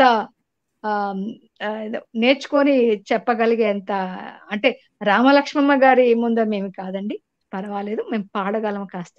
ఏదో చాలా మిమ్మల్ని పాడిస్తాం ముందు. ధన్యవాదాలు. థ్యాంక్ యూ అండి. నా ప్రసంగం విన్నందుకు, నా పేషెంట్ గా నేను చేసిన తప్పులకి క్షమించగలనని భావిస్తూ సెలవు తీసుకుంటాను. నమస్కారం అండి. మీరు ఉండండి, వెళ్ళిపోకండి, నేను క్లోజ్ చేస్తాను. వాస్తవానికి ఎప్పుడైతే మన 75 సంవత్సరాల స్వాతంత్రోత్సవాలు భారత ప్రభుత్వం ప్రకటించిందో, ఇందాక సుజాత గారు చెప్పినట్టుగా ప్రతి దానికి కూడా ప్రభుత్వం చేసిన దానికి అది ట్రాన్స్లేషన్ ఈవేళ ఏదైనా జరిగితే మర్నాడు తెలిసిపోవాలి. ఇప్పుడంటే న్యూస్ పేపర్లో ఏ రోజుకి ఆ రోజు పొద్దున్నే ప్రత్యూష కాలంలో వస్తున్నాయి. కానీ మా చిన్నప్పుడు ఈవేళటి న్యూస్ పేపరు మర్నాడు మధ్యాహ్నం 3 గంటలకు వచ్చేది. పల్లెటూళ్ళల్లో మేము రాజోల్ తాలూకా తూర్పుగోదావరి జిల్లా ఒక గ్రామంలో మా నాన్నగారు తెలుగు పండితులుగా పనిచేసేవారు. ఊర్లో 2 పేపర్లు తెచ్చేవారు. ఒకటి పంచాయతీ ప్రెసిడెంట్, మా నాన్నగారు. ఊర్లో 2 పేపర్లు. అది కూడా నెక్స్ట్ డే మధ్యాహ్నం 3 గంటలకు వచ్చేది. అంటే ఏ రోజు పేపర్ ఆ రోజు చదవడం అనేది లేదు. అప్పటికి ప్రాంతీయ వార్తలు కూడా లేవు. కరెక్ట్గా చెప్పాలంటే రేడియో లేదు. రేడియో ఒక్క పంచాయతీ భవనంలోనే ఉండేది. ఎందుకంటే ఈ ప్రభుత్వం ఏం చేస్తుంది, చెయ్యట్లేదు అన్నదానికి పబ్లిక్ రిలేషన్స్ ప్రభుత్వం యొక్క ప్రణాళికలు ఆచరిస్తుందా లేదా అని చెప్పడంతో పాటు, ప్రభుత్వం చాకచక్యంగా చేయడానికి ఏమిటి వెనకాల, ప్రజలు సహకరిస్తున్నారా లేదా, సహకరించకపోయినా కూడా ప్రభుత్వం చేయగలుగుతోందా, ఇన్ని రకాలుగా మర్నాడు అయ్యేసరికి పార్లమెంట్లో ఏమవుతోంది, మర్నాడు పొద్దున్న అయ్యేసరికి వచ్చేస్తోంది. ఇప్పుడు ఈ సోషల్ మీడియాలు వాళ్ళు కరెక్ట్ చెప్తున్నారా, ఒక వ్యామోహంతో చెప్తున్నారా, వక్రిస్తున్నారా అన్నది పక్కన పెడితే, వాళ్ళు కూడా సమాచారం వేగవంతంగా వస్తుంది. ఎవరో మహానుభావులు, ఒక ప్రమాదం జరిగింది, ఒక మహానుభావులు కాలధర్మం చేశారు, సోషల్ మీడియాలో మనకి మర్నాడు పేపర్ చదివే ఇన్ఫర్మేషన్కి ముందే చాలా విషయాలు తెలుస్తున్నాయి. ఏదైనా మార్పు చాలా రెవల్యూషన్, ఇన్ఫర్మేషన్ రెవల్యూషన్ అన్నది మనం ఏదైనా ఒక సదుపాయం, సమాచారం అనండి ఇంకోటనండి, 2 పద్ధతులు ఉంటాయి. దాని నుంచి మంచి నేర్చుకోవచ్చు, దాని నుంచి మనం చెడిపోవచ్చు కూడా సొసైటీ. అందుకే టెక్నాలజీ మరి ఈరోజు ఈ సుజాత గారు కొంచెం ముందు ఇబ్బంది పడ్డారు. నాకు ఫోన్ చేస్తున్నారు, అలా కదమ్మా ఇలా చేయండి అని. రారేమో అని భయం. ఒకవేళ రాకపోతే ఏం చేయాలన్నది నేనేదో పబ్లిక్ రిలేషన్స్ ఆల్ఫాబెట్స్ చూస్తున్నాను ఎలా మాట్లాడాలని. అందుకని technology is a boon, at the same time it is a curse. అలాగే ఎంత ఇన్ఫర్మేషన్ రెవల్యూషన్, ఇన్ఫర్మేషన్ ఫ్లో అయినా కూడా ఆయన ఎవరో కోర్టులో జడ్జిమెంట్ ఇచ్చారట, kill him not relieve him అని. ఆ కామా వేరే చోట పడిందిట. సో చెయ్యని దానికి kill him not relieve him అని వచ్చింది టెలిగ్రామ్లో. అంటే ఒక చిన్న దానికి ఇలాగా గవర్నెన్స్ అన్నది ఎందుకు వాడాను అంటే, ముఖ్యంగా ఈ 75 ఏళ్ల స్వాతంత్ర దినోత్సవంలో మేనేజ్మెంట్లో స్వాట్ అనాలిసిస్ అని పెడతాం. Strength, opportunities, threats, weaknesses, opportunities, threats. అలా ప్రభుత్వానికి ఉంటుంది, ప్రభుత్వంలో ప్రతి విభాగానికి ఉంటుంది. సుజాత చెప్పినట్టుగా పబ్లిక్ రిలేషన్స్ ఆఫీసర్కి ఉంటుంది. కానీ కొన్ని పోస్టులు ఉన్నాయి, security officer, public relations officer, security guard. ఇవి 3 రకరకాల. ఆరోగ్యం ఆఫీసులో ఏదో తలపోటు వస్తే డాక్టర్ ఉంటున్నాడు ఇవాళ రేపు, ఇదివరకు ఎక్కడున్నాడు? అలాగే ఇప్పుడు సదుపాయాలు బాగా ఉన్నాయి. ఒక ప్రభుత్వానికి 4 అంగాలుగా మనకి executive, legislature, judiciary plus 4th estate మనకి అద్భుతంగా ఉంది. నేను అందుకనే గవర్నెన్స్ ఎలాగో తెలుస్తుందిలేండి, ఊరికే దానికి అది ఎలా ట్రాన్స్లేట్ అవుతోంది, మర్నాడు సమాచారం ఎలా వస్తోంది, లేదా పార్లమెంట్లో ఏం జరిగిందో, మరి ఎలా వచ్చిందంటే ఈ పబ్లిక్ రిలేషన్స్, ఈ ఇన్ఫర్మేషన్ ఫ్లో ద్వారానే వస్తుంది. ఇందాక సుజాత గారు పల్స్ పోలియో గురించి మాట్లాడారు. పల్స్ పోలియో గురించి ఇదే సివి నరసింహారెడ్డి గారి పుస్తకంలో శుభ్రంగా ఇందులో పబ్లిక్ ఇన్ఫర్మేషన్ అన్న దాంట్లో క్లియర్గా ఇచ్చారు. ఒక చిన్న మెసేజ్ అద్భుతంగా ఇందాక చెప్పారు కదా, దో బూంద్కి జగత్ అన్నట్టుగా అదే ఇందులో కోట్ చేశారు. Light up your child's life, take your child up to 5 years of age to the nearest booth of polio drops. అంటే ఇటువంటిది ఇప్పుడు కూడా అవసరం అనిపిస్తుంది. ఇప్పుడు మనం కరోనాలో ఉన్నాం, వ్యాక్సిన్ మన దగ్గరికి వెళ్తున్నాం, ఇప్పుడు అపార్ట్మెంట్స్కి వస్తుంది. ఈ సందర్భంలో ఇటువంటి మెసేజ్ కూడా చాలా అవసరం. ఎన్నో అపోహలు వస్తున్నాయి ఇప్పుడు కరోనా పేరు చెప్పి. వ్యాక్సిన్ వేసుకుంటే ఇబ్బంది, వేయించుకోకపోయినా ఇబ్బంది, ఏం చేయాలన్న మీమాంస ఇప్పుడు ప్రపంచం అంతా నడుస్తోంది. దీనికి మన ఈ సమాచార వ్యవస్థ, మీడియా, మరి అడ్వర్టైజ్మెంట్ ఏదైనా కానివ్వండి, ఈ సమాచార వ్యవస్థ సమాజాన్ని దిశానిర్దేశం కరెక్ట్గా చేయగలగాలి. ప్రభుత్వం అన్నీ చేయలేదు. ప్రభుత్వం మనకి టీకా మందు ఇస్తోంది, దానిని ఎలా వాడాలి, ఎలా వాడకూడదు, జాగ్రత్తలు తీసుకోవడం ఏమిటి, అన్నీ సవ్యంగా జరుగుతున్నాయి. ఉన్నట్టుండి ఇప్పుడు ఆ పొలిటికల్గా అక్కడెక్కడో జరుగుతోందని చెప్పి తాలిబాన్లో మన వాళ్ళు మీడియా వాళ్ళకి వార్తలు మార్చేశారు. అది మనకి ఎందుకు ఇప్పుడు అవసరం లేదు కదా. సో మీడియా కూడా ఒక్కొక్కసారి ప్రభుత్వం మాట వింటుంది, ప్రభుత్వానికి దాసోహం అవుతుంది అవసరం లేకపోయినా. అదే సుజాత గారు చాలా చక్కగా చెప్పారు. ప్రతి ఆఫీసులోనూ ఒక్కడే ఒక పిఆర్ఓ ఉంటాడు. మరి ఆ పిఆర్ఓ ఒక్కడు ఏం చేయగలుగుతాడు? మాలాంటి ఆఫీసుల్లో మేము మామూలుగా పనిచేసే డెస్క్తో పాటు ఎడిషనల్ పని చేయాలి పిఆర్ఓగా. పిఆర్ఓ ఫుల్ పోస్ట్ కాదు మాకు. మేము అలాగా పిఆర్ఓ ఉద్యోగం, మా ఉద్యోగం మేము చేసుకుంటూ పిఆర్ఓ బాధ్యతలు ఇచ్చారు మాకు. పిఆర్ఓ బాధ్యతలు ఉన్న మాకేమీ, నేనేం క్వాలిఫైడ్ కాదు సుజాత గారి లాగా, కానీ మేము కొన్ని బయట చేసే యాక్టివిటీస్ ఆఫీసులో తెలిసి వీళ్ళకి మీడియాతో కనెక్షన్ ఉంది, వీళ్ళని పిఆర్ఓ చేసేయమన్నారు, నన్ను చేసేసారు. నేను చేసింది ఏమిటి, ఈనాడులో వ్యాసాలు రాశాను, మీడియా వాళ్ళు తెలుసున్న వాళ్ళు ఉన్నారు, అందరూ గమని. అలా చెన్నైలో నేను ఉద్యోగం చేసినప్పుడు మా తెలుగు ఆయన మొట్టమొదటిసారి చెన్నైలో ఆఫీసర్ ఇన్ఛార్జిగా వచ్చాడు. వచ్చిన వెంటనే ఇక్కడ ఎవరు పిఆర్ఓ అని అడిగాడు. ఎవరో ఉన్నారండి, సరిగ్గా లేదంటే, అప్పుడు నేను అక్కడ పనిచేస్తున్నాను, శర్మగారిని పిలి అన్నాడు. మీకు అందరితో కనెక్షన్ ఉంది కదా, వాళ్ళు మీటింగ్ పెట్టించండి అన్నాడు. మీరు నమ్మకపోండి, ఆ బాస్ చెప్పింది అప్పటి నుంచి ఇప్పటి వరకు నబార్డ్ డెవలప్మెంట్ యాక్టివిటీస్ పిలవకుండా వస్తారు మీడియా వాళ్ళు. అంటే వాళ్ళని మనం సరిగ్గా ట్రీట్ చేయాలి మన ఆఫీస్కు. దాన్ని ఎవరు ట్రీట్ చేయాలి? లైసెనింగ్ ఆఫీసర్ మన పిఆర్ఓ.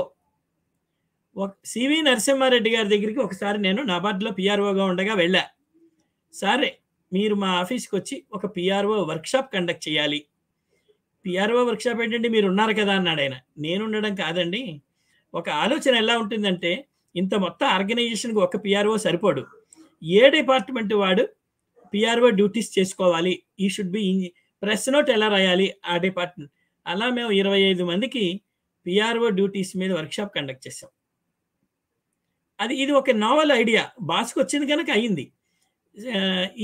అదే అన్నాడు నరసింహారెడ్డి గారు, అరే ఇంత మంచి కార్యక్రమం చేశారు, ఎవరికీ ఐడియా రాలేదు, మాకే ఐడియా రాలేదన్నారు. అంటే ఒక పిఆర్ఓకి ఎంత రిలీఫ్ వచ్చిందో అప్పటి నుంచి. ప్రతి సెక్షన్లోనూ ఒకరిని ఐడెంటిఫై చేశారు. నువ్వు ప్రెస్ నోట్ రాయాలన్నా, బయటికి వెళ్ళాలన్నా, లోపలికి రావాలన్నా, వర్క్షాప్స్ కండక్ట్ చేయాలన్నా, మీడియా డ్యూటీస్ నువ్వు. You brief your PRO, he will take care of coordination అన్నట్టుగా. మరి ఇందాక చెప్పిన ఈ పల్స్ పోలియో కార్యక్రమం చూడండి, 2 టకటక ఈ ప్రచారం చూసి, అది అమితాబ్ బచ్చన్ చెప్పచ్చు, ఇంకోళ్ళు చెప్పచ్చు, టకటక పిల్లల్ని తీసుకెళ్ళిపోయారు. అలాగే ఇప్పుడు కూడా ఇటువంటి సమాచారం చాలా అవసరం. ఒక సమాచారాన్ని అందించేవంటే అది సమగ్రంగా ఉండాలి, ప్రోద్బలంగా ఉండాలి, మరి సమాజానికే కాదు వ్యక్తికి, కుటుంబానికి కూడా దోహదకారిగా ఉండాలి. భయపెట్టేలా ఉంటే ఎందుకులే, వ్యాక్సిన్ వేయించుకోవడం కన్నా ఇంకో 2 నెలల్లో ఎలాగో చచ్చిపోతాను కదా అని పెద్దవాళ్ళు వేయించుకోవట్లేదు. ఏమో వేయించుకుంటే ఇంకో 10 ఏళ్ళు బతుకుతావేమో. సో ఇన్ని రకాలుగా పరిపాలనా వ్యవస్థ మరి జరిగినప్పుడు జరుగుతుంది. ప్రభుత్వాలు మారుతున్నాయి, పరిపాలనా విధానం మారుతుంది, నాయకులు మారుతారు. మరి 91లో ఫైనాన్షియల్ సెక్టర్ రిఫార్మ్స్ కాంగ్రెస్ టైంలో చేస్తే అది సుజాత గారు చెప్పినట్టుగా మన భారతదేశానికి అదొక మలుపు మెరుపు కూడా. మరి అటువంటి నుంచి ఇదివరకు బీజేపీ చేసినప్పుడు కూడా షైనింగ్ ఇండియా ఈజ్ షైనింగ్ అన్నారు. అది మొదట బాగానే ఉంది, తర్వాత ఎక్కువైపోయి అదే చివరికి ప్రభుత్వాన్ని కూలదోసేంత స్థితికి పోయింది. మళ్ళీ బీజేపీ వచ్చింది. ఏదో చెప్తారు ఫ్యాషన్ట ఒక 30 ఏళ్ళకి మళ్ళీ అదే ఫ్యాషన్ తిరిగి వస్తుందిట. ఓన్లీ 30 ఏళ్ళుట. అది ఎలా లెక్క చెప్పారో తెలియదు. అలాగా మళ్ళీ ఈ పునరావర్తనం అవుతూ ఉంటుంది. పాలనా వ్యవస్థ ఉంది, దానికి తగ్గట్టుగా ఎగ్జిక్యూటివ్, లెజిస్లేచర్, జ్యుడిషియరీ ఉంది. మరి ముఖ్యంగా గవర్నెన్స్ అన్నా కనుక నేను 2 ఆలోచనలతో అబ్దుల్ కలాం అందరికీ తెలుసు, మనం వేరే చెప్పక్కర్లేదు. మరి ఆయన 16వ లోక్సభకి ప్రెసిడెంట్గా ఉన్నారు. ఆయన చేసిన పనులు 2 జతల బట్టలతో పార్లమెంటు భవనం ప్రవేశించాడుట. ఎప్పుడూ కూడా ఒక రోజు ఒక గెస్ట్ భోజనం కూడా ఆయనకి పర్సనల్గా వచ్చింది ప్రభుత్వ ఖాతాలో వేయలేదుట. అటువంటిది ఆయన ఎన్నో పుస్తకాలు రాశాడు. చివరికి పిల్లలకి పాఠాలు చెబుతూనే చనిపోయాడు ఆయన ఒక మంచి టీచర్గా. మరి governance for growth in India అని ఒక అద్భుతమైన పుస్తకం రాశాడండి. Sujatha may be knowing that. అందులో ఆయన అంటాడు చివరికి ఈ vast experience. He articulates a vision for India and what each citizen must do to make it reality. It is only by being honest, morally upright, and by working hard that we can achieve the mission of the developed India అన్నాడు. ఇది ఈ పుస్తకం మీద review, అందుకే 4 మాటలు చెప్తున్నాను నేను. Doctor Kalam also proposes realistic step-by-step solutions to issues of corruption. It is again major devil for us. Governance and accountability. ఆయన 3 మాటలు చెప్పాడు. Corruption should be rooted out, and governance, good governance, and accountability అన్నది 3 ఉండాలన్నాడు. అలాగే optimistic view, progressive and positive attitudes. He dreams of N India that can achieve wholesome development of every citizen అన్నాడు. India దేశం మనకి చిన్నగా కనిపిస్తున్నా కూడా చాలా పెద్ద దేశం. యూనిటీ ఇన్ డైవర్సిటీ, మరి ఏకత్వంలో భిన్నత్వం అంటాం. అయినా కూడా ఇన్ని రాష్ట్రాలు ఉన్నా కూడా చివరికి భారతదేశం వచ్చేసరికి ఒక దేశం అవ్వచ్చు, మన స్వగ్రామం అవ్వచ్చు. మరి రామాయణంలో ఏం చెప్పాడు? అపి స్వర్ణమయీ లంక, ఎంత అందంగా ఉందో చూడడానికి. రావణాసుడి లంక అందంగా ఉందిట, కానీ జననీ జన్మభూమిశ్చ అన్నాడు. అది ఏదో ఒక పల్లెటూరు అవ్వచ్చు, ఒక రాష్ట్రం అవ్వచ్చు, ఒక దేశం అవ్వచ్చు. మరి అటువంటిది ఈవేళ మరి విదేశాలకు వెళ్ళి అక్కడ స్థిరపడ్డారు అంటే మన గౌరవం వాళ్ళు మన బ్రెయిన్ వాళ్ళకి ఉపయోగిస్తోంది. ఇండియా మరి అమెరికాలో లేరా, కానీ ఉన్న చోట ఉన్నారు. నేను ఒకసారి అస్సాం టూర్కి వెళ్ళి ఇంఫాల్కి వెళ్ళాను, మణిపూర్. వెళ్ళిన ప్రతి చోట మార్కెట్లో, అక్కడ కిరాణా షాపులు అన్నిట్లో కూడా ఆడవాళ్ళే కనిపిస్తున్నారు. అది మ్యాట్రియార్కల్ సొసైటీ. ఇంట్లో మగవాళ్ళు ఉంటారట, ఆడవాళ్ళు బయటకు వచ్చి పనులు చేస్తారట. కూరగాయల దుకాణాలు, మరి చిన్న నేను to your surprise cycle repair చేసే షాపు అమ్మాయి మెయింటైన్ చేస్తోంది. అది చూసి చాలా ఆశ్చర్యపోయా. నేను అడిగాను, ఏమిటి ఇంతమంది? Mothers market, mothers road, mothers school, ఇవన్నీ లేడీస్ పేరు మీదే ఉంటాయి మొత్తం అన్నీ. సో అలాగే మనకి కేరళలో కూడా కనిపిస్తుంది. కేరళలో పుడితే ఫాదర్ పేరు రాయరు, మదర్ పేరు రాస్తారు. అంటే పితృస్వామ్యం అలవాటు పడిన వాళ్ళం, మాతృస్వామ్యంలో ఉన్న మాధుర్యం కూడా ఏమిటో నేను ఇంఫాల్ వెళ్ళినప్పుడు తెలుసుకున్నాను. వాళ్ళు వచ్చి పలకరించేవారు, ఏం కావాలి బాబు, ఏమిటి అని హిందీలో చక్కగా మాట్లాడేవారు. మన ఉలూచి అక్కడ జన్మస్థలం ఉంటుంది, అర్జునుడికి దొరికిన ఉలూచి జన్మస్థలం ఉంటుంది. ఆ మంచి అద్భుతమైన టూరిస్ట్ ప్లేసు, దాని గురించి చాలా చెప్తారు. అలాగా మరి గవర్నెన్స్ అన్నది అది గవర్నమెంట్, మనం ఒకటే అంటాం, గవర్నమెంట్ అంటే ఎప్పుడో of the people, for the people, by the people. ఇది తప్పితే ఇంకోటి గవర్నమెంట్ గురించి మనం నిర్వచనం చెప్పాం. గవర్నమెంట్ అన్నది చాలా రకాలుగా ఉంటుంది, మల్టీఫోల్డ్ ఆస్పెక్ట్. మరి రైట్ ఆఫ్ ఇన్ఫర్మేషన్ యాక్ట్ వచ్చాక ప్రభుత్వాన్ని ప్రశ్నిస్తున్నాం, అందరినీ ప్రశ్నిస్తున్నాం, అన్నీ ఉన్నాయి, చట్టాలు ఉన్నాయి, కోర్టులు ఉన్నాయి. మరి ఇన్ని వ్యవస్థల్లో వీటిని అన్నిటినీ మరి ఫెయిల్యూర్స్ కానీ, సక్సెస్ స్టోరీస్ కానీ, అందులో ఉన్న ఈతి బాధలు కానీ, అవన్నీ సామాన్య పౌరుడికి అందుబాటులో ఉంటున్నాయి. ఒక వ్యవస్థ ఏది అంటే public relations society of India. అందుకని గవర్నెన్స్, పబ్లిక్ రిలేషన్స్ రెండు కలిపి చెప్తే బాగుంటుందని మేము ఈ రెండు, వాస్తవానికి ఇలా రెండు కలవు, రెండు వేరువేరుగా చెప్పుకుంటూ పోతారు. నాకు అనిపించింది ఏమిటంటే ఈ గవర్నెన్స్ అన్నది దృష్టిలో 75 సంవత్సరాల్లో భారతదేశం యొక్క స్వాట్ అనాలిసిస్, మరి ఒక ఫెయిల్యూర్కి కానీ ఒక సక్సెస్కి కానీ ఒక అన్క్వశ్చనబుల్ అన్ఆన్సరబుల్ యాక్టివిటీకి కానీ మరి నెక్స్ట్ డే ప్రపంచానికి సమాచారం అందాలి అంటే పబ్లిక్ రిలేషన్స్ ద్వారానే వెళ్ళాలి. ఒక పిఆర్ఓ అడ్వర్టైజ్మెంట్ వెళ్ళాలన్నా, దాన్ని తెలుగు చేయాలన్నా, ఇంకోటి చేయాలన్నా, ఇటువంటి వ్యవస్థని గురించి మరి సుజాత గారు ఈరోజు ఒక అద్భుతమైన ప్రసంగం చేశారు. ఆవిడ టెక్నికల్గా రాగలరా లేదా, రాకపోతే ఏమవ్వాలి. మా సివి నరసింహరెడ్డి గారు అనేవారు, మైథలాజికల్ కంట్రీ అయితే ఉండొచ్చు, ఎప్పటికీ నారదుడు మొదటి పిఆర్ఓ అనేవారు, ఫస్ట్ పిఆర్ఓ నారదుడు అనేవారు. అది చూసి నేను నవ్వాము చాలా మాటలు. ఆయన మా ఆఫీస్కి పిలిపించి మేము కండక్ట్ చేసిన పిఆర్ వర్క్షాపు, ఈ సందర్భంగా నేను వారికి చాలా చాలా గంటన్నర సేపు మాట్లాడారు ఆయన. మరి 32 మంది పిఆర్ఓలను తయారు చేశాం మేము, ఒక్కళ్ళు కాదు 32 మంది. మా మోహనయ్య గారు ఆయన ఇప్పుడు కూడా ఆయన ఇచ్చిన సలహా, శర్మ గారు ఒక్క పిఆర్ఓ ఇంతమందికి ఏమిటండి అసలు ఈ వ్యవస్థ ఏమిటి, మనం ఎవరినైనా ఒక ట్రైనింగ్ ప్రోగ్రామ్ కండక్ట్ చేద్దాం. అప్పుడు ఇంటర్ పబ్లిసిటీ మీడియా మీటింగ్స్కి వెళ్ళేవాళ్ళం, పబ్లిక్ గవర్నమెంట్ ఆఫ్ ఇండియాది. అప్పుడు చెప్పారు మనం ఈ ప్రెస్ నోట్లు రాయడం, మీడియా ఇన్ఫర్మేషన్ ఎక్కువ మందికి తెలియాలి ఆఫీసులో, మీరు సెలవైనా మీరు ట్రైనింగ్కి వెళ్ళిన పని నడవట్లేదు ఎలాగే ఇలా ఉంటే, అప్పుడు సీజీఎం సెక్రటేరియట్లో వాళ్ళని ఐడెంటిఫై చేసి వాళ్ళకి కూడా కొన్ని బ్రీఫ్ చేసాం.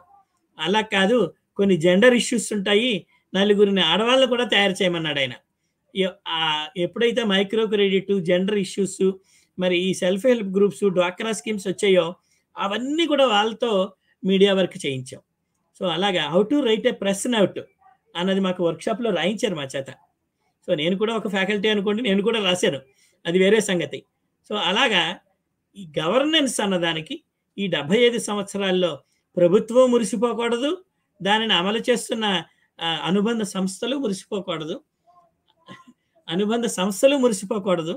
మరి గతాన్ని దృష్టిలో పెట్టుకుని ఎలా మనం అధిగమించి వచ్చాం బానిస పరిపాలన నుంచి, అలాగే మనం సాధించిన విజయాలు ఏమిటి ఇందాక చెప్పారు, షైనింగ్ ఆఫ్ ఇండియా, మరి అలాగే సెక్టరల్ రిఫార్మ్స్.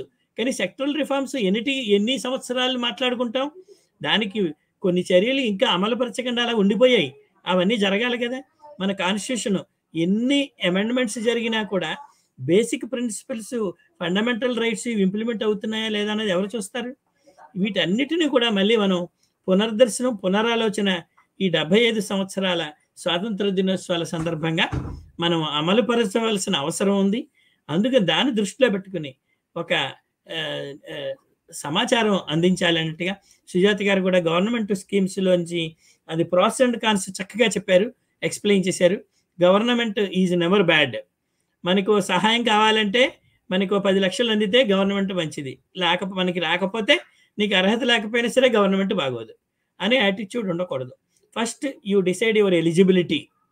ఆ ఎలిజిబిలిటీ అనేది ఉండాలి, అని అర్హత ఉండాలి, మరి దాన్ని అమలుపరుచుకోవలసిన తెలివితేటలు ఉండాలి. అది ప్రాజెక్ట్ యూటిలైజేషన్ రిపోర్ట్ అంటారు.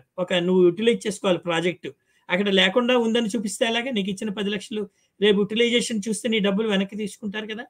మధ్యలో అటు గవర్నమెంట్, ఇటు ఈ వ్యవస్థ, కన్జ్యూమర్స్, వీళ్ళు అంతా కలిపి సిటిజన్స్ చివరికి ఫైనాన్షియల్ ఇన్స్టిట్యూషన్స్ని పాడు చేశారు.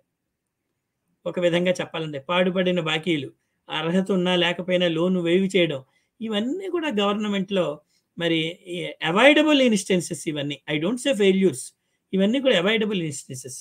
సో ఈ నేపథ్యంలో నేను సుజాత గారి కన్నా కూడా ఎక్కువ మాట్లాడే చపలత్వంతో ఉన్నాను, వారు నన్ను క్షమిస్తారని. ఈరోజు ఇప్పుడు మీరే క్లోజ్ చేయాలి.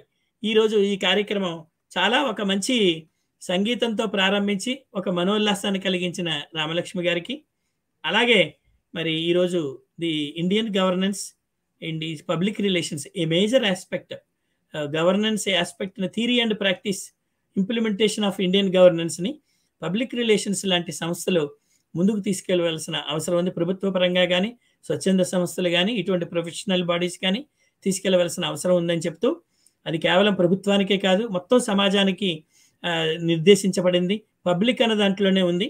అటువంటిది మరి సుజాత గారు ఈవేళ ఒక శిఖరాగ్రంలో ఒక ఉపాధ్యాయురాలిగా ఉండి మరి ఇటువంటి సమాచారానికి సంబంధించిన పబ్లిక్ రిలేషన్స్, మాస్ కమ్యూనికేషన్స్, ఇందులో మళ్ళీ అడ్వర్టైజ్మెంట్ ఉంది. Advertisement it self is a separate subject. Mislead అవుతుందా లేదా, ఇన్ఫ్లుయెన్స్ అవుతున్నారా లేదా, ఇన్స్టిగేట్ చేస్తున్నావా లేదా, ఇవన్నీ చాలా ఆస్పెక్ట్స్. ఈ ఉపన్యాసాన్ని ఈరోజు ముఖ్యంగా 75 years ఆఫ్ ఇండిపెండెన్స్లో ఇటువంటి అంశాలు ప్రజల దగ్గరికి వెళ్ళాలి. యూట్యూబ్లో వెళ్తే కొంతమంది చూసి మాట్లాడి పలకరించే వాళ్ళు కూడా ఉన్నారు, వాళ్ళు ఎవరో మనకి తెలియదు. అలాగా సుజాత గారు ఇంకా మీరు మీ అధికారికమైన మీ శాఖలో మిగతా అంశాల మీద కూడా మీరు వచ్చి మాట్లాడాలని, మాకు కొన్ని సూచనలు మీరు ఈ సంవత్సరం ఇలాగా ఈ పబ్లిక్ ఓరియంటెడ్గా మన 75 years ఇండియన్ ఇండిపెండెన్స్ దృష్టిలో పెట్టుకుని మీరు కొన్ని సలహాలు సూచనలు మాకు అందించవలసిందిగా కోరుతూ, మంచి ఉపన్యాసం ఇచ్చినందుకు మా తెలుగు రథం మరియు సుఫలా ఫౌండేషన్ ఇవి అందరి తరఫున మొదట పాటలు పాడిన మంచి శాస్త్రీయ సంగీతాలాపన చేసిన శ్రీమతి రామలక్ష్మి గారికి, ఈరోజు అద్భుతమైన ఉపన్యాసాన్ని ఇచ్చిన సుజాత గారికి ధన్యవాదాలు చెప్తున్నాం. ఇప్పుడు చివరి మాట ఎప్పుడూ కూడా మంగళం ఎప్పుడూ కూడా ఆడవాళ్ళదే, మహిళలదే. సో సుజాత గారిని మాట్లాడవలసిందిగా కోరుతున్నాను. ఆవిడ కనెక్టివిటీ పోయింది. మొత్తానికి ఈరోజు the Indian governance and public relations అన్న అంశం మీద వచ్చారు. సార్ ఒక్క నిమిషం పోయింది సార్, 2 సెకండ్లే. మీరు ఇప్పుడు అలవాటు టెక్నికల్ గా. మాట్లాడండి ప్లీజ్, మీరే మాట్లాడాలి. చాలా సంతోషం అండి. రామలక్ష్మి గారికి ధన్యవాదాలండి. చక్కటి సంగీతం మాకు వినిపించారు. నేను కాస్త అందుకోలేపానండి ఆ టెక్నికల్ స్నాగ్ వల్ల. తర్వాత మా శర్మ గారికి అంటే మా రథసారథి అనుకోవచ్చు. నేను ఇప్పుడు శర్మ గారు మాకు రథసారథి అనుకోవాలి. ఇప్పుడు నేను మీ తర్వాత మేము వస్తామండి. ఇంకా ముందు కూడా మంచి కార్యక్రమాలు, మంచి విషయాలు మనం మాట్లాడుకుందాం. మంచి అంటే సబ్జెక్ట్ పరంగాను కూడాను వేరే విషయాలు కూడా మాట్లాడడానికి కూడా మనకి ఒక మంచి ప్లాట్ఫామ్ అవుతుంది. ప్రజలకి ప్రజా సంబంధాలు పెంచుకోవాలి, మన యొక్క సంస్థలు మంచి పని చేయాలి మనం ఎప్పుడు కోరుకుంటాం. శర్మ లాంటి వారు ఉండగా మనకి దేనికి లోటు ఉండదనే భావిస్తూ సెలవు. నమస్కారం అండి.